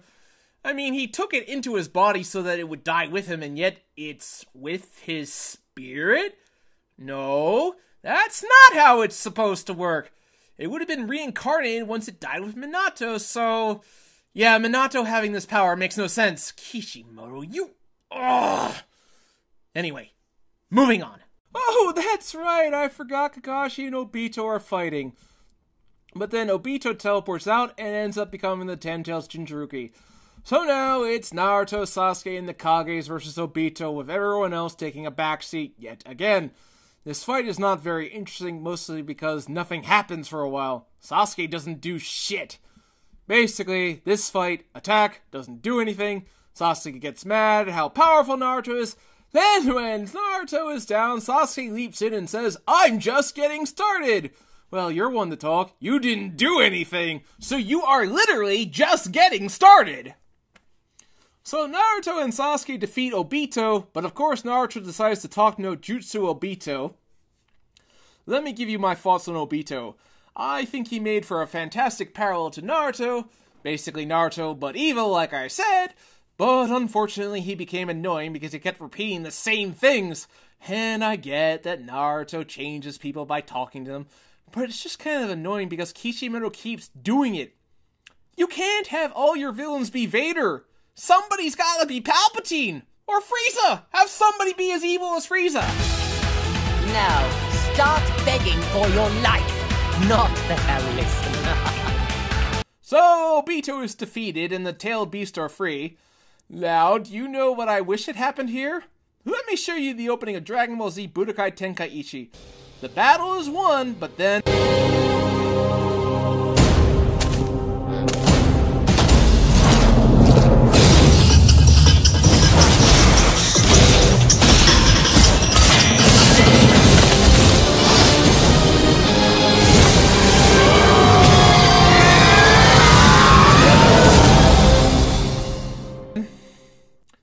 Just imagine how awesome it would have been if Sasuke had started attacking Naruto right then and there, and they could have had their big fight with the whole world watching.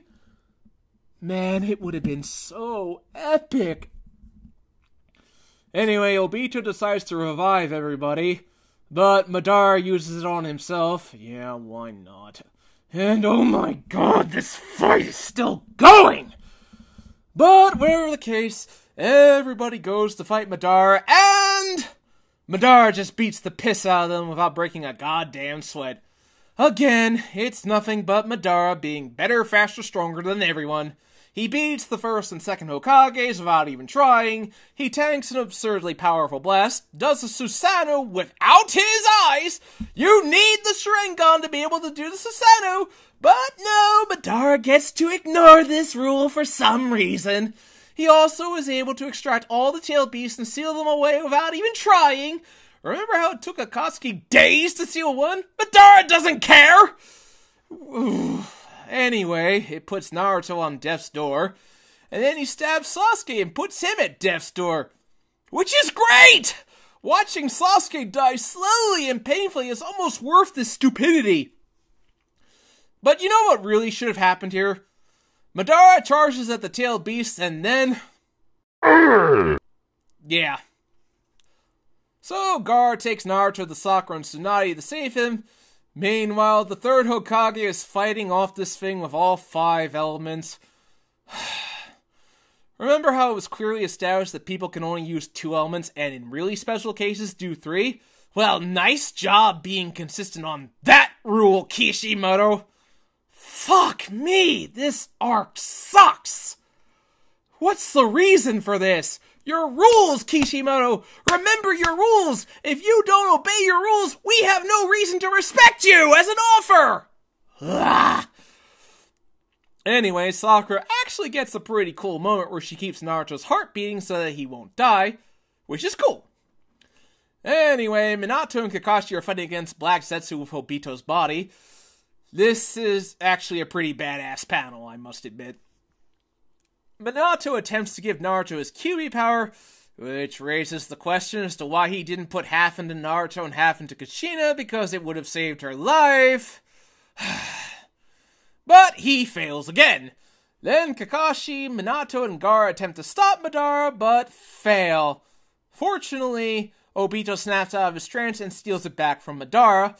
Also, one thing I'll get out of the way, but Minato has basically been reduced to a punching bag. I remember my friends and I were debating about this. My friend said, I think the point is, yeah, he was a legend, but he wasn't a god. Well, apparently, from what I've heard, when Kishimoto attended New York Comic Con 2015, a fan asked him this very question, and Kishimoto looked like a deer caught in the headlights and said, He seemed weak?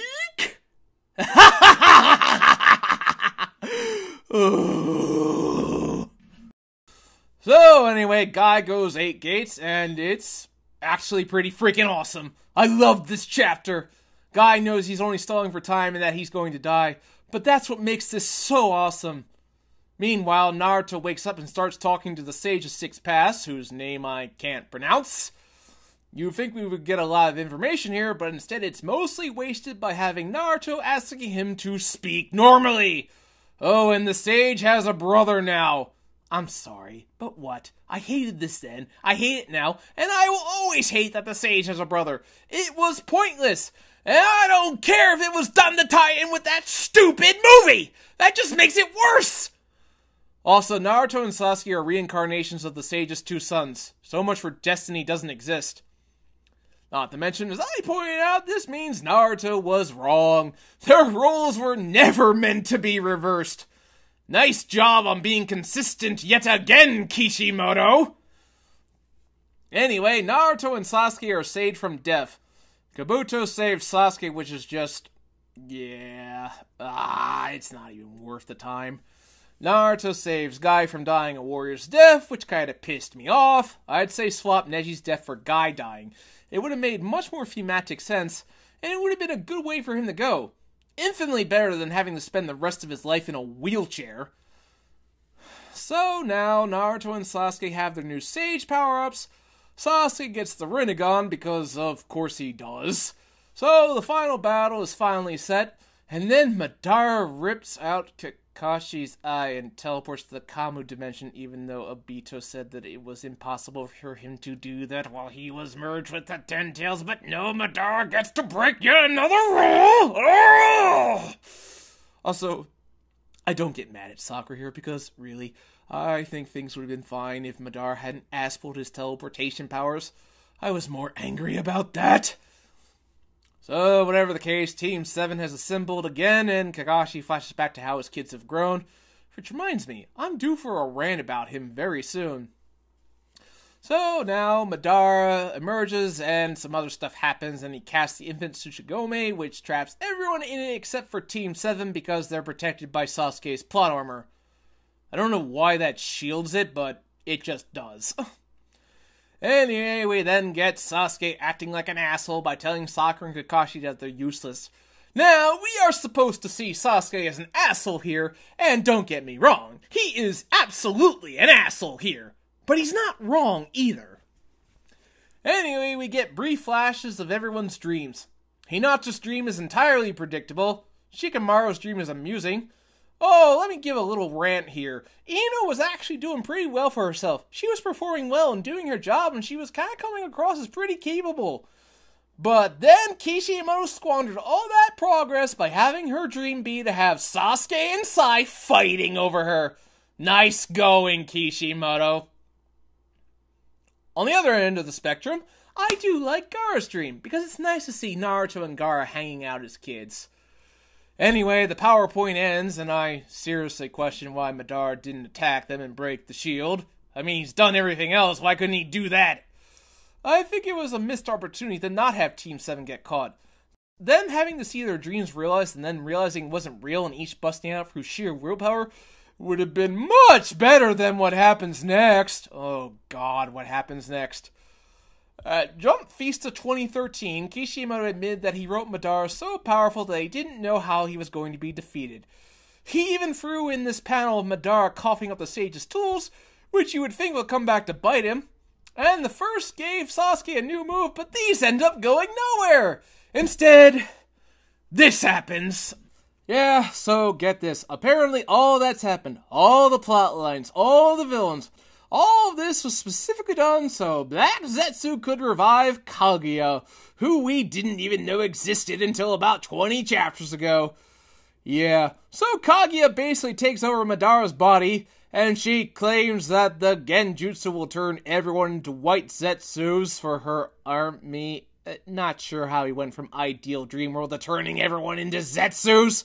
I thought the Zetsus were made by Madara, but apparently Kaguya created them now. Another retcon. So Kaguya decides to start teleporting everyone everywhere. This is the only thing she does aside from shoot bones at people. She supposedly has every single power known to man, but does she use them? Who knew?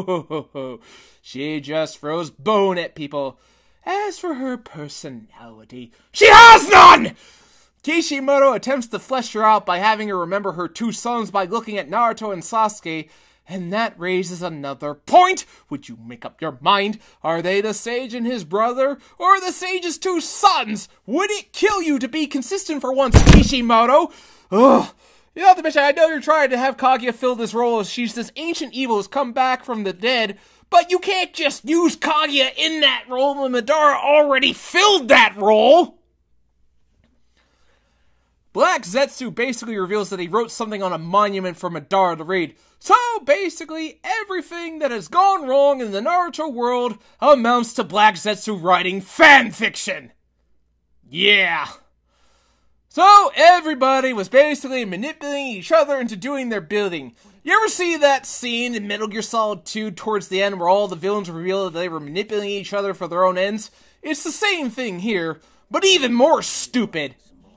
You know what? You would think, after nearly 15 years, that things would be better, that things would improve, that everything would be tied together. Instead, Kishimoto just keeps adding more and more shit to his story that did not need to be in the story! Just get me out of this. I don't care. Get me out of this. This is garbage! Garbage! I can tolerate so much, but only if I like the characters, if I care about the characters, but I do care. I do not care about anything that is going on.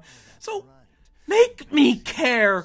Do something! Make me care about what is happening! Anyway, they go through various dimensions. An acid dimension, for example. Then she gets the idea to separate Naruto and Sasuke, but Sakura and Obito save him. Now, why doesn't she just separate them again, or just dump them in the acid dimension and be done with it? Well, that would make too much sense. Anyway, Obito sacrifices himself to save Naruto and Sasuke, and at long last, Obito is dead. Finally! For what it's worth, I guess it's the best possible ending that Obito could have gotten. And then Naruto calls Obito the coolest guy or the greatest. God, what a stupid moment. But, whatever. Obito's finally dead, and we can move on, and... Wait a minute. Why the fuck are you standing up? Wait. What?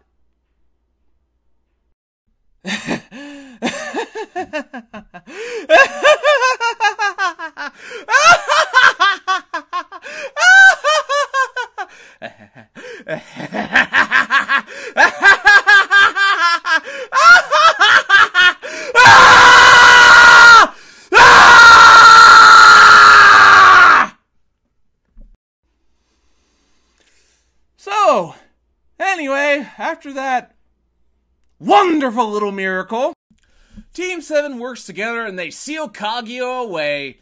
Not sure why they couldn't have done that to Madara, but whatever. Madara is spat out, and the Kages teleport everyone back with the Sage's help. It's over. It's over! Oh, don't get me wrong. It was rushed. It was anticlimactic, but I don't care. The fight is finally over! Then we get a chapter of goodbyes. Kakashi and Obito's goodbye is good-ish. Kakashi's Sharingan days are over, which was expected. And I do legitimately like Hashirama and Madara's final words to each other. It's well done, quick, and to the point. And it's the best possible ending Madara could have gotten. Naruto's final goodbye to his dad is also well done. It was nice of Kishimoto to give closure to the last bit of quality the series managed to dish out. Too bad he made it meaningless in the end. So all that's left is to dispel the infant Tsukuyomi, even though you would think that that would have been the first priority to free 99% of the world's population. But then Sasuke reveals that he wants to kill the Kages. Now, to be fair, I knew this was coming. You hadn't been paying attention to Sasuke if you didn't think it was going to happen. So finally, at long last, the stage is set for Naruto and Sasuke's final battle. I kept reading the series because I wanted to see this fight, and it's finally time. But before we can get to that, Sakura looks pissed! Oh, is she finally going to yell at Sasuke for being such an ass? Finally, this has been a long time coming, and she starts begging for Sasuke to stop because she loves him. Bullshit! Sakura, the girl who just landed the deciding punch to seal Kage away, is now crying for Sasuke to stop? She has completely regressed backwards in her development and become completely useless? That's awful. And it just seems so much worse considering I've had to go through so much information in such a short time. She did have development through this arc, finding out the enemy's plans, promising Naruto that they would bring Sasuke back together, stopping Zetsu Neji, wiping out 1,000 Jubi clones, bringing Naruto back from the dead, and sealing Kaguya. All of that Kishimoto has completely undermined in this moment. None of this shit goes anywhere. So way to go, Kishimoto. Fuck falling through on foreshadowing and character development. Sakura, just stand there and cry. Cry for your man as feminism marches right the fuck on. Then Sasuke knocks her out with, what the fuck? I hate this fucking panel.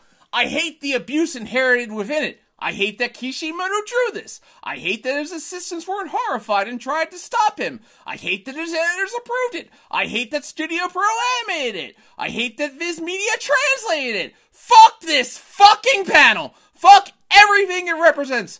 Just God, why is this in here? Why? Then Kakashi steps up. You think he would finally tell Sasuke for how poorly he treats Sakura. And this leads me into a rant that I have been saving for over 4 years. Sakura just wanted to save you.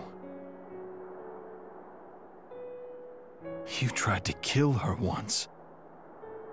And she still just keeps shedding tears for you. Because loving you is torturing her. Who the hell are you? No, really. Who the hell are you? Sasuke is cruel to Sakura, and your general response is, how dare you not return her feelings? What the hell, Kakashi? In terms of being a teacher, you have failed Sasuke. I am not the biggest fan of Sasuke, as you can tell, but when he says, I have never returned her feelings, he has a freaking point!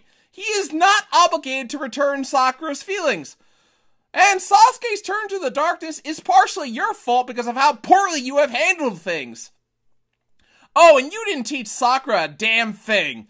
You taught Naruto and Sasuke unique abilities, but Sakura, you didn't bother.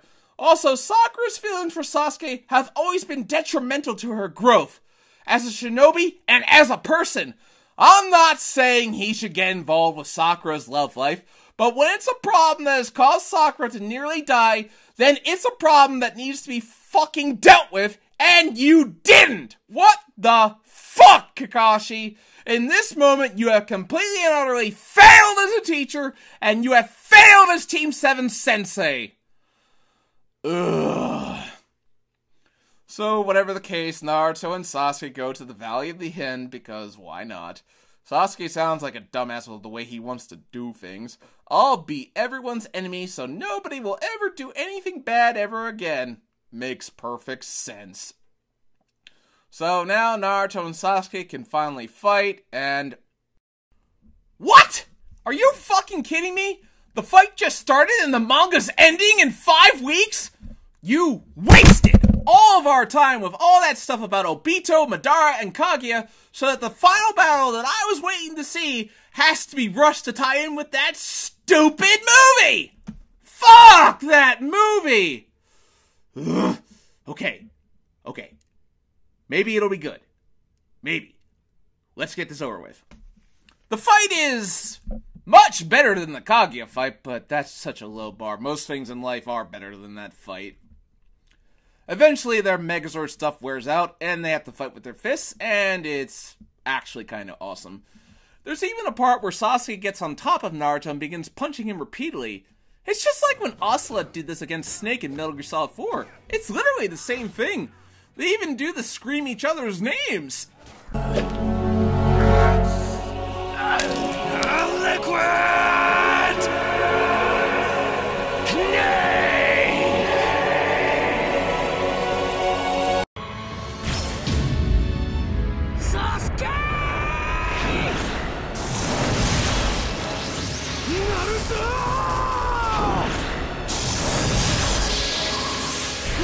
Sakura gets a flashback and wakes up, I'm saving my thoughts on this for the next video because this scene is really pointless. Anyway, Naruto and Sasuke do their final charge, and then they wake up, and then they just talk. Yeah, they just talk, and to be honest, I really liked this chapter. I actually almost began to care for Sasuke. This chapter is so good and perfect, I actually felt something for the first time in a while. I cared about what was going on! Then you see that their arms are gone. I will point out that they probably should have died from blood loss by now, but I'll overlook it because I love the rest of this chapter so much. Unfortunately, there were still 2 chapters to go. So, Sakura arrives, she heals them, Sasuke apologizes, and everyone is set free. Spiral Zetsu is killed, somehow. No, seriously, I don't know why this kills him. Why is Team 10 shown at Neji's funeral instead of Team Guy? Oh, and Kakashi is now Hokage. I mean, what the fuck? What the fuck was wrong with Tsunade? There was no reason for her to step down. Why does Kakashi get to be Hokage now? What was the fucking point? Sasuke gives the lamest apology ever told. Sakura says his arm was almost done. He was going to get his arm back too? Man, he sure got off easy, didn't he? Sasuke says he will explore the world, which is probably the best thing for him to do, and Sakura... Ugh. What's the word I'm looking for? Dignity! You don't have it! So, Sasuke and Naruto part ways, with Naruto giving Sasuke back his headband, and I do like Sasuke's monologue.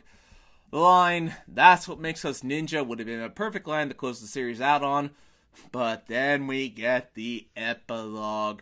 Oh lord, the epilogue. Epilogues where everyone is married and with kids never go well. Just look at Digimon Adventure 02's epilogue and Harry Potter's epilogue. Mostly because, just like them, this epilogue is all about shipping. Now, I could go into a long and detailed explanation as to how shipping works, but I'll just let J. Jonah Jameson explain. Take it away, Jonah. The internet's rife with footage of Spider-Man chasing the Black Cat across the rooftops. And apparently, there are hordes of young people cheering them on. They're called shippers. No, that has nothing to do with boats. It's short for relationship. As in, they really want Spider-Man and the Black Cat to be together romantically. Or they really don't. And they have quite intense arguments about it. Flame wars, I believe is the term. You know, in my day, we didn't have time for flame wars about shipping. You know why? Because we had jobs. So here's J. Jonah Jameson's public service announcement to our youth. You're into shipping? Join the Navy!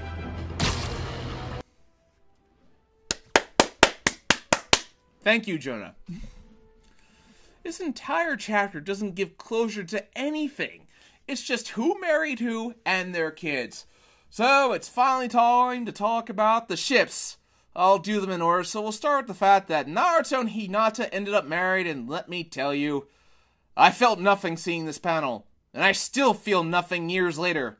Naruto shippers, congratulations, your pairing means absolutely nothing, as evidenced by the fact that Naruto and Hinata are not shown together, nor is it even acknowledged. If it wasn't for the 2 kids having whiskers, you'd have no idea that they ended up together. So my logic is that he's probably still kind of forgetting that she exists. Naruto and Hinata had very little development throughout the series. They barely interacted. Naruto ignored Hinata's confession, while Hinata just continued to devolve into someone who would say, "Naruto-kun," repeatedly. You want me to be blunt with this pairing? I'll tell you, it was forced and unearned. Naruto and Hinata never had a scene where they got to sit down and talk like real people. Let's compare this scene of Luke and Leia from Return of the Jedi. But sad. Why are you asking me this? I have no memory of my mother. I never knew her. You see that? That's humanity. That's something any relationship, platonic or romance, needs to have. Naruto and Hinata don't have it. You want to see a pairing that feels earned? Here, I'll show you. Thank you, Mary Jane Watson.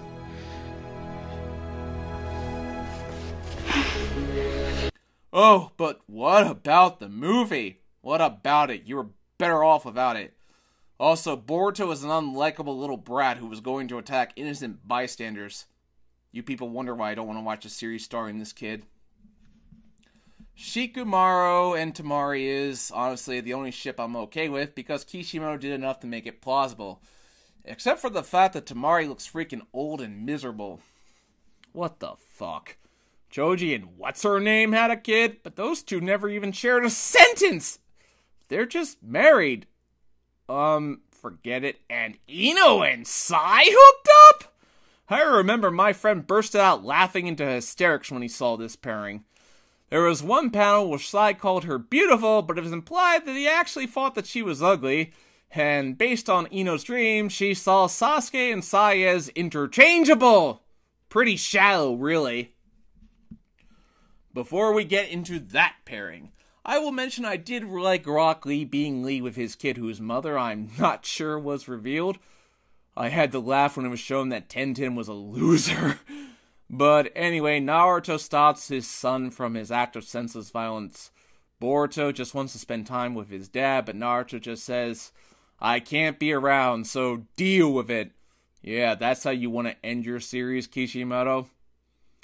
Anyway, this girl named Sarada comes home, and we find out that Sasuke and Sakura are married. And let me tell you, Sasuke shippers something. You might want to turn off this video right now, because fuck it. No more holding back. I'm going all in. This shit is toxic! It adds nothing to the story! What the fuck? Sasuke is still wandering the earth while Sakura just sits at home as a housewife doing fuck all in the meantime? You can't have Wanderer Sasuke and Family Man Sasuke, and Kishimoto should have known better! Sasuke freaking abused Sakura throughout the story. He treats her like shit! He doesn't see her as a person, he sees her as a thing he can use. He tried to kill her multiple times, and I know what you're going to say, but he wasn't in the right state of mind. Oh, bullshit, he knew damn well what he was doing. He advocated dumping her into lava, and don't give me that, but he held her up after she saved him. I'll just dispel that with the fact that if it wasn't for her losing her jacket, that he's such a dick that he would have switched places with her and left her trapped. You know he would have. Here, I'm going to play a scene from Mega Man Maverick Hunter X. Just imagine Sakura in X's place and Sasuke in Vile's place. What's the matter, X? Aren't you gonna show me your true power?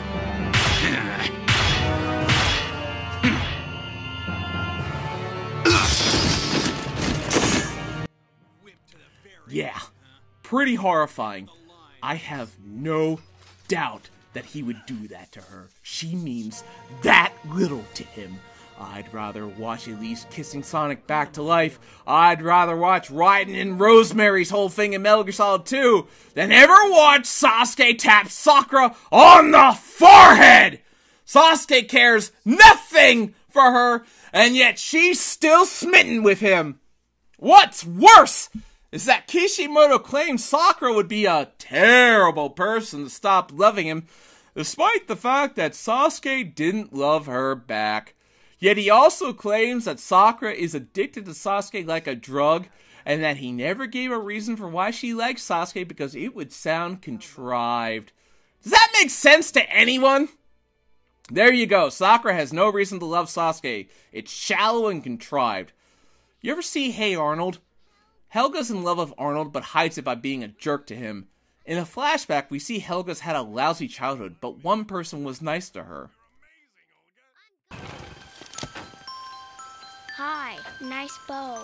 Huh? I like your bow because it's pink like your pants.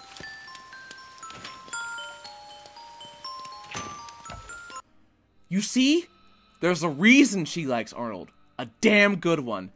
Sasuke and Sakura is a love story worse than Twilight. Twice the abuse, none of the love!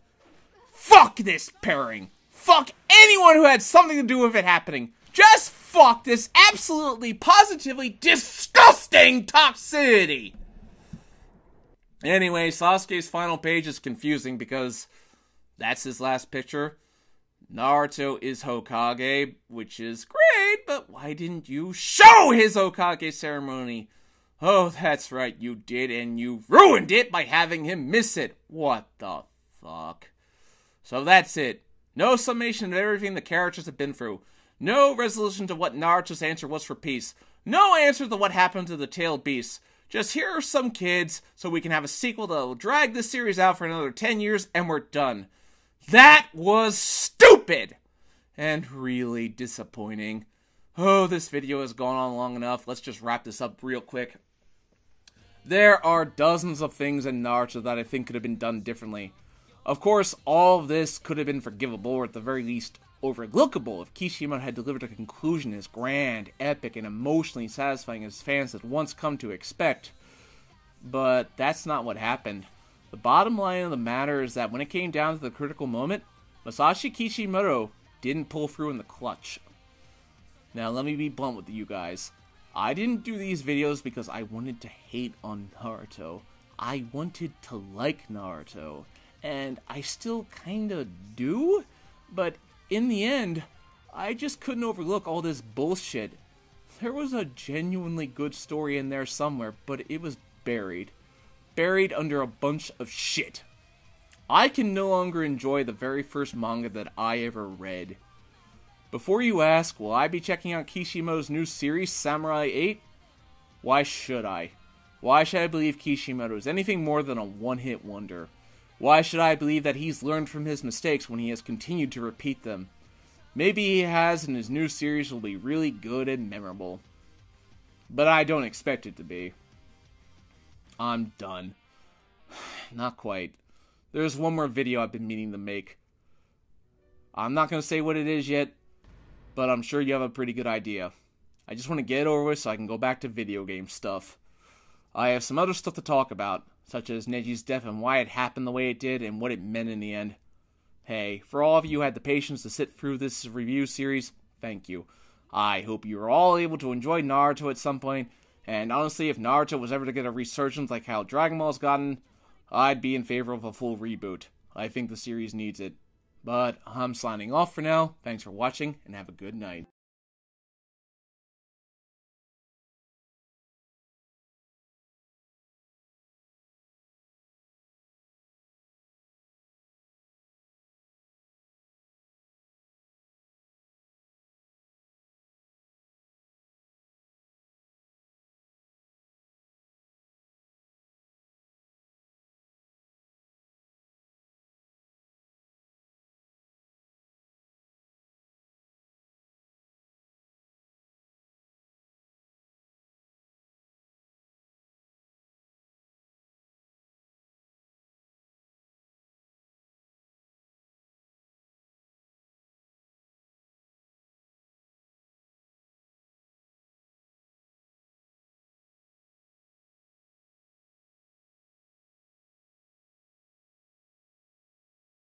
Before we begin, I'd like to say, please subscribe to this channel.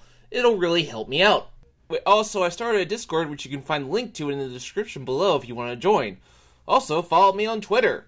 But now, let's begin the show. As I've done this series, I remember there was a very big debate going on throughout the series. Who was Naruto going to marry? Now that the series has ended, the question was answered, but that just turned the debate into, is it what should have happened? Is it what was supposed to be? Well, I wonder, personally. Every time Kishimoto has been asked about who Naruto ended up marrying, he always gives a very different answer as to when he planned it.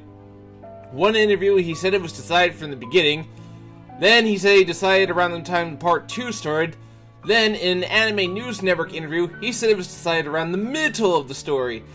Then, in a recent interview, he was back to saying it was decided at the beginning. Is Kishimoto a liar? Well, I'll let you decide. But the answer's yes.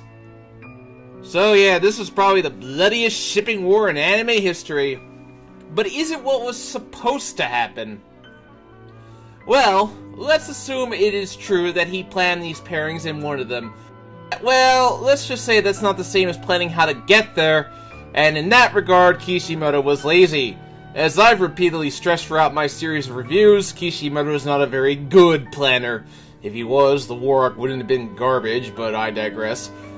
But really, the heart of the matter is this girl, Hinata. In my analysis of the series, I barely mentioned her, and that's because she's barely in it. In a 700-chapter series, Hinata was in less than 100 chapters. That's not even 10% of the series. I think Hinata had a lot of potential as a character, but like most things in Naruto, said potential was squandered. Now, all this isn't to say that I necessarily hate Hinata. No, rather, I hate the people who obsess over her. One thing I learned while Naruto was running is that Hinata has a very loud, obnoxious fan base who seem to view her as the main character of the series instead of Naruto. Now, why people like Hinata? Well, I can think of a couple reasons, but yeah, that leads me to my next point. The hatred that Sakura got. It seems that liking Hinata means you have to hate Sakura. Now, that's not always true, but unfortunately that's the reality of many people. Many people who like Hinata hate Sakura because Hinata looks like a sweet, innocent little angel, while Sakura is that bitch who rejected them. It's a little pathetic. I mean, I took some screencasts of a Hinata fan and a Sakura hater. Just listen to this. You just mad because Hinata's more popular than Sakura? You mean popular. And married the Hokage while having 2 kids? Sakura never got a wedding, haha, and she only got 1 kid because Sasuke doesn't want any more kids with that useless bitch. And she looks like a boy who did sex reassignment surgery to look like a girl. Listen, if you hate Sakura because Hinata has bigger boobs, you're fucking pathetic and you make me sick to my stomach. This wouldn't be so much of a problem, but this Hinata favoritism extends to the people who worked on the Naruto series officially. Studio Pierrot, who animated the Naruto anime, have a large portion of their staff who are fanatically obsessed with this girl. Now, can I accuse Studio Pierrot of changing the pairings to better suit Hinata because they were biased? Was the ending different until Studio Pierrot stepped in? No, I can't accuse Studio Pierrot of that without any proof. However, was Hinata their go-to for fan service? Abso-freaking-lutely. The last, one of the many reasons I detest that movie is because it's not a story. It's just Studio Pierrot satisfying their inner Hinata fetishes. They don't see Hinata as a character. They see her as a sex doll for their sexual pleasures, as evidenced by the fact that one of them drew Naruto and Hinata having sex and posted it on Twitter. I'm not going to show you it because, dear God, keep that shit for Rule 34. I think he got in trouble for it, and he should have. Now, does Studio Pierrot hate Sakura? No, I think they denied that they hated Sakura, but after the release of the last, that was a reputation that they had to fight. They kinda always had that reputation, but now it was full-blown. Kishimoto, for his part, was rather stunned at the backlash. One thing I remember, as of this writing, I'm not sure if I can find it because a lot of them were deleted, but on Kishimoto's thank you page after the series concluded, let's just say things weren't pretty. Oh my god, what a mess that turned into. But one thing that stuck out to me, I was far from the only person who despised Sasuke and Sakura ending up together. I distinctly remember a father, I believe, writing to him, and he basically told Kishimoto off for having Sasuke and Sakura end together. He said something along the lines of, "You gave my daughters a bad message. We are done with you and your work." Yeah, I can't say he didn't deserve that. Either way, I think that got to him. But what could he do? The plan was already set in stone. They were moving ahead with the next generation, but they had fans bashing them, criticizing them, and what could they do to win them back? I think Kishimoto looked at the situation and knew that a deed once done could not be undone. But perhaps it may yet be mitigated, which is where Naruto Gaiden comes in. Now, let me clarify something. While I don't like Sasuke and Sakura ending up together, the real irony of that is that I actually kinda like Sarada. No, seriously, I don't mind her. She's okay. She's not great, but she's okay. She's kind of adorable, and I like her way more than Boruto. Maybe I'd be more interested in the next generation if she was the main character instead of Boruto. I could go into why Naruto Gaiden wasn't very good overall, but that's another video, and I didn't cover it because it's not part of the main manga. Maybe one day I will, but that's not for a while. If I ever figure out how to show anime footage without getting flagged for copyright, I'd love to tear down at the last and cover extensively why that movie isn't very good. Now, back on topic. This favoritism of Hinata extends to CyberConnect, who made the Ninja Storm video games on which I took footage from. They put Hinata in the opening credits of Ninja Storm 4, despite the fact that she doesn't even get a fight to herself. I prayed through adventure mode, and it was literally, Hinata is so amazing! Isn't she wonderful? Literally, they had a side event called Angel and Demons, where Sakura, Ino, and Tenten are the demons, quote-unquote, while Hinata is portrayed as a sweet, innocent little angel. It's things like that that piss me off. You don't have to make the other girls look bad to make Hinata look good. That doesn't make me like Hinata more. It just makes me annoyed. It's part of the reason why I don't follow the series as much as I used to. The Hinata favoritism got really out of hand. I even looked on TV tropes. They literally allow entries that bash Sakura to oblivion, but they will never allow an entry to paint Hinata into a bad light. And if you do, you're the one inserting blatant falsehoods about the character. Look at this. Kishimoto's page on TV tropes is literally nothing but people saying that he hates Sakura and loves Hinata, and that's just not true. He doesn't hate Sakura. If anything, he was puzzled by why Sakura got so much hate. So he thought of how to raise her popularity, and he focused on drawing her pretty. Ugh. Yeah, that's a little suspicious to me. He knew Sakura got a lot of hate, but yet he didn't know the reason why? I'll tell you straight up, my only problem with Sakura is her stupid obsession with Sasuke, as I've repeatedly stressed, but other than that, she was fine. Unfortunately, she ended up marrying her would-be murderer and abuser. Now, let's look at this objectively. Do I believe Kishimoto wanted a Naruto and Sakura ending instead of what we got? There is some evidence that that's how things were going to go, but then plans changed. When and why is the question. At the beginning of the story, in Chapter 3, when Naruto is disguised as Sasuke to Sakura, he compliments Sakura on her forehead. That seems like a Chekhov's gun that was never fired. At the end of the story, Sakura has to find out that that was really Naruto, but she does not, which is a failure on Kishimoto's part. Here's the thing about Shonen Jump. They may tell stories, but they are also a business, and what makes money for everyone is how many toys they sell, which is the purpose of everything ever made. I'm a Transformers fan, and part of being a Transformers fan is acknowledging that Transformers fiction exists so Hasbro can sell toys. The original cartoon was literally a 20-minute toy commercial, and if I ever did a Transformers retrospect, I'd be in it for the long haul. What I suppose I'm getting at here is that it takes a long time to get a loyal and devoted fan base, and then it takes only one thing to shatter that fan base and divide it completely.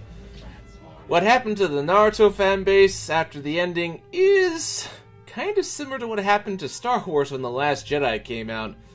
That's all I'm gonna say on the matter, because holy shit, some of you people really need to get on with your lives. Then again, I guess I'm in no position to call out people who are doing Rise and Fall of Star Wars because, you know, I'd be a huge fucking hypocrite if I did, but that's another matter. The last was, from what I've heard, Japan hated the movie. Many reasons why. A big reason was the movie's false advertising. Before we even knew what the movie was about, they sold 3 pre-sale tickets. The 3 characters who were advertised were Naruto, Sasuke, and Kakashi, and I can tell you, 2 of those characters are barely in the movie. And here's the thing, before we analyze why people were so upset with the last, it's time for some history. Before Naruto's conclusion, for years, Naruto and Sakura was not treated like it was the red herring pairing in Japan, it was treated like it was the golden pairing. Whoever was responsible, they played it up like it was something that was meant to be. The parallels were definitely something to be noted, particularly Minato and Kushina, which was absolutely meant to be a Naruto and Sakura parallel. There are 2 things that make up Naruto lore, Naruto Sasuke parallels and Naruto Sakura parallels. One of the themes of the story is that relationships repeat themselves throughout the generations. Yet, that didn't apply here for some reason. It's also most telling with the Naruto and Obito comparison. Kishimoto went to great lengths to compare the 2, The most obvious was how Obito's love for Rin was a parallel to Naruto's love for Sakura, and now it's completely inaccurate. Also, Kushina's dying wish was for Naruto to find a girl like her, who Minato more or less confirmed was Sakura. Why was that dying wish not honored? Yeah, more on Kushina in a minute. On the other end of the spectrum, there was also some evidence of things not going this way. In chapters 539 and 540, Sakura is stalked by random love letter fodder, and Sakura turns him down because she already likes someone, and you'd think he would have left it ambiguous, but nope. Next chapter, he confirmed it was still Sasuke. I've already talked about how little sense it makes for Sakura to still love him at this stage. People ask, why does Sakura love Sasuke? A better question is, why the hell should she? Kishimoto's own logic to the situation was that Sakura should not move on from Sasuke lest she be a terrible woman. Yeah, in an abusive relationship, it'd be Sakura's fault for not moving on? Makes perfect sense. Now, I'm going to talk about Neji real quick. Neji's story in part 1 was great. He was part of an oppressive family. His entire fate, he wanted to fight against it. He was fought up to do nothing but die. When asked why he killed Neji, he basically admitted, to make Hinata into Naruto's heroine, I had Neji die so Naruto would go closer to Hinata. Neji died as a cupid. Yeah, there you go. Neji didn't die because it would be a good ending to his character, but to force Naruto into marrying Hinata. Neji should be the page picture for die for our ship because that is literally what happened. Ultimately, I thought the point of Neji was that he was going to change the Hyuga clan for the better with Hinata, but by showing panels of Neji's grave, the underlying message is ultimately that the Hyuga clan didn't change for the better. Naruto failed that promise.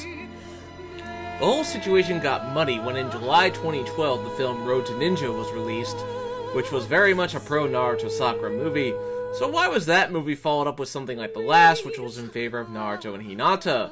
Well, that leads credence to the idea that Studio Pro was just as divided on this issue as the fans were. Now here's the thing about Shonen Jump and popularity. Popularity makes the world go round in Shonen. It's why Broly became canon recently. Another note on that, Broly had a divisive reputation among the Dragon Ball fanboys, but the movie made him a much deeper, more interesting character. Now why could Kishimoto not do that with Sakura?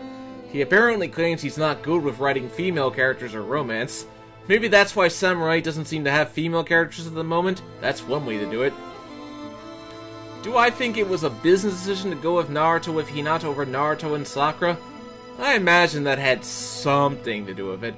There's no doubt they decided to go with what they thought would make them more money in the end. Sasuke and Sakura happened as the after effect of going with Naruto and Hinata, and Kishimoto obviously had no idea how to make that look good, so I have suspicions that he made it as shitty as possible as a sort of revenge. Now, assuming it is true that he wanted a Naruto-Sakura ending, maybe the part where Sakura gives Naruto CPR was his sly way of doing a Naruto-Sakura kiss. He apparently had to look away when Naruto and Hinata kissed in the last, but he had no problem drawing Naruto and Sasuke kissing. Yeah, Sasuke was Naruto's first kiss, deal with that, shippers. They decided to go with Naruto, Hinata, and Sasuke Sakura as a sort of idea of appealing to those shits, but they couldn't forget about those who wanted Naruto with Sakura or Naruto with Sasuke, hence why they gave Naruto a son and Sasuke a daughter. This way they could say, hey, look, Naruto Sakura and Naruto Sasuke shippers, their kids might get together! Which only further proves that the only reason Naruto and Sasuke didn't end up together is because they're both boys, but I digress. What also motivated the pairings was that they wanted to make sequels, hence why Naruto hasn't been shown to fix everything. As I've stressed, this is the problem with sequels. It's like what happened with Star Wars. The story was wrapped up nicely in Return of the Jedi, but when Disney decided to make a sequel trilogy, they just had the Empire come back as the First Order, but that's another story. So thus the Boruto manga opens with Konoha destroyed and Naruto seemingly dead. I don't believe for a second that he is dead, but yeah, sure. But let's imagine, Sakura in Hinata's place during the scene where Naruto basically ruins What's-Her-Name's birthday party. In the film, Hinata just stands there and looks sad while Boruto yells at her about his dad. But if Sakura was in Hinata's place and Naruto did something like this, she would probably have gone over to Naruto herself and just said, hey, cut that shit out! Yeah, problem solved. The reason why I think Sakura probably should have ended up with Naruto instead of Sasuke has to do with a lot of basic ideas. Around Naruto, Sakura can act like herself. Every time she's with Sasuke, she reverts back to a fragile flower. For example, the part where she asks what's going on and he's cold to her, instead of doing anything constructive, she just stands there and acts like a kicked puppy. This leads me into the part where Sakura wakes up while Naruto and Sasuke are fighting. This is why I have such a problem with Kakashi. He should have done something about Sakura throwing herself at Sasuke. Sakura needed a moment where she put Naruto before Sasuke. Kakashi should have sat Sakura down and asked her some hard questions. Why do you love Sasuke? He has treated you poorly. He clearly doesn't return your feelings, so you need to focus on something that makes you happy. Who makes Sakura happier? I think it's Naruto. She smiles around him. She acts like herself around him. As for Hinata, well, yeah, there was the love confession, which Naruto didn't acknowledge in any way for the rest of the series, oddly enough. The last explanation for why he didn't respond was because he didn't know the difference between loving a person and loving food was really stupid. Based on his expression, yeah, he knew damn well what she meant. Yet another reason I despise that movie. Honestly, when Sakura hugged Naruto, Hinata had a very interesting expression. It's obvious she wasn't entirely happy, but if Naruto and Sakura did end up together, I think Kishimoto would have had Hinata be happy for them. As for what to do with Hinata, well, I think a better ending for her would have been to show that she took over the Hyuga clan and then freed Neji from his curse, and they ruled the Hyuga clan together, making for a much better ending to that play than, "Oh hi, Neji's grave! Here's my daughter who was born because you died, thank you!" But on to other matters. What about Kushina, Naruto's mother? Well, in February 2014, when Kishimoto was asked if any characters were based on people he knew in real life, he said that Kushina was based a little bit off his wife. Then, just before the last was released, Kishimoto said that Kushina was a red herring. I find that suspicious. What was also really telling was in October 2015, Kishimoto was interviewed by Anime News Network while he was in New York. Kishimoto mentioned that his own wife was upset that Naruto didn't marry Sakura. In fact, she complained quite vehemently. He tried to defuse the situation by assuring her that she was based on Hinata, but the truth of that was that he was bullshitting her to try to calm her down. The interviewer pieced 2 and 2 together, that his wife was like Sakura, and that was really telling to me. That would seem to suggest that it was a case of outside pressure and lack of commitment by Kishimoto. That paints everything into a darker picture. See, the truth may be that Sakura wasn't just some girl he planned into the story. No, she was his wife. And he abandoned her, left her to rot. He lost his belief in everything. He stopped caring about his story. The series may have ended in 2014, but mentally Kishimoto had already exited the series long before that. When the series began, when Naruto expresses his dismay at the ninja system and how he wouldn't appeal to the system and be a ninja in his own way, you could look at that as Kishimoto being a young, aspiring artist seeking to challenge the Shonen Jump system, and to put it bluntly, he lost. Shonen Jump responded to the backlash by trying to say that Sasuke and Sakura were always meant to end up together. I remember there was a commercial that had Sakura express anger how Hinata was now the heroine instead of her. Recently there was a picture of Naruto's bonds, and guess who wasn't pictured? So they've pretty much just erased Sakura from everything. In fact, they seem outright proud of it. She's also the only member of Team 7 not in Jump Force. Although, I haven't played the game as of this recording, but maybe that's a good thing based on what I've seen of that game. The last was hyped up to be a movie about Naruto and Sakura's parting and Naruto and Hinata's coming together. That they would go their separate ways after the movie, but I thought that wasn't what Naruto was supposed to be about. It was supposed to be about treasuring your bonds. Yet it made a lot of people think that their bond was destroyed. The way they worded it made it seem like Naruto and Sakura would never be friends after the movie. You know what? Fine. After the movie, they're not friends anymore. Am I overreacting? Probably. But that's how I see it. After the last, Naruto and Sakura are no longer friends, and might as well never have been. In the end, really what I think happened is this. For a series that preached never give up, love over hatred, outside, behind the scenes, it was hatred that won. Those people who hated on Sakura got everything they wanted. Liking Hinata is fine, But let me stress something. Hinata's gain should not have been at Sakura's expense, and it felt like it was. The fan base was forever divided by the ending of the last. Ironic for a series that preached about bonds with people you know. While certain people were happy about the conclusion, others were not so happy, and betrayed and slapped in the face, and they may never win that trust back. Maybe Kishimoto was just guilty of, ironically enough, not understanding people. The whole thing now serves as a lesson of how sometimes some ships don't sail, but maybe sometimes they should have.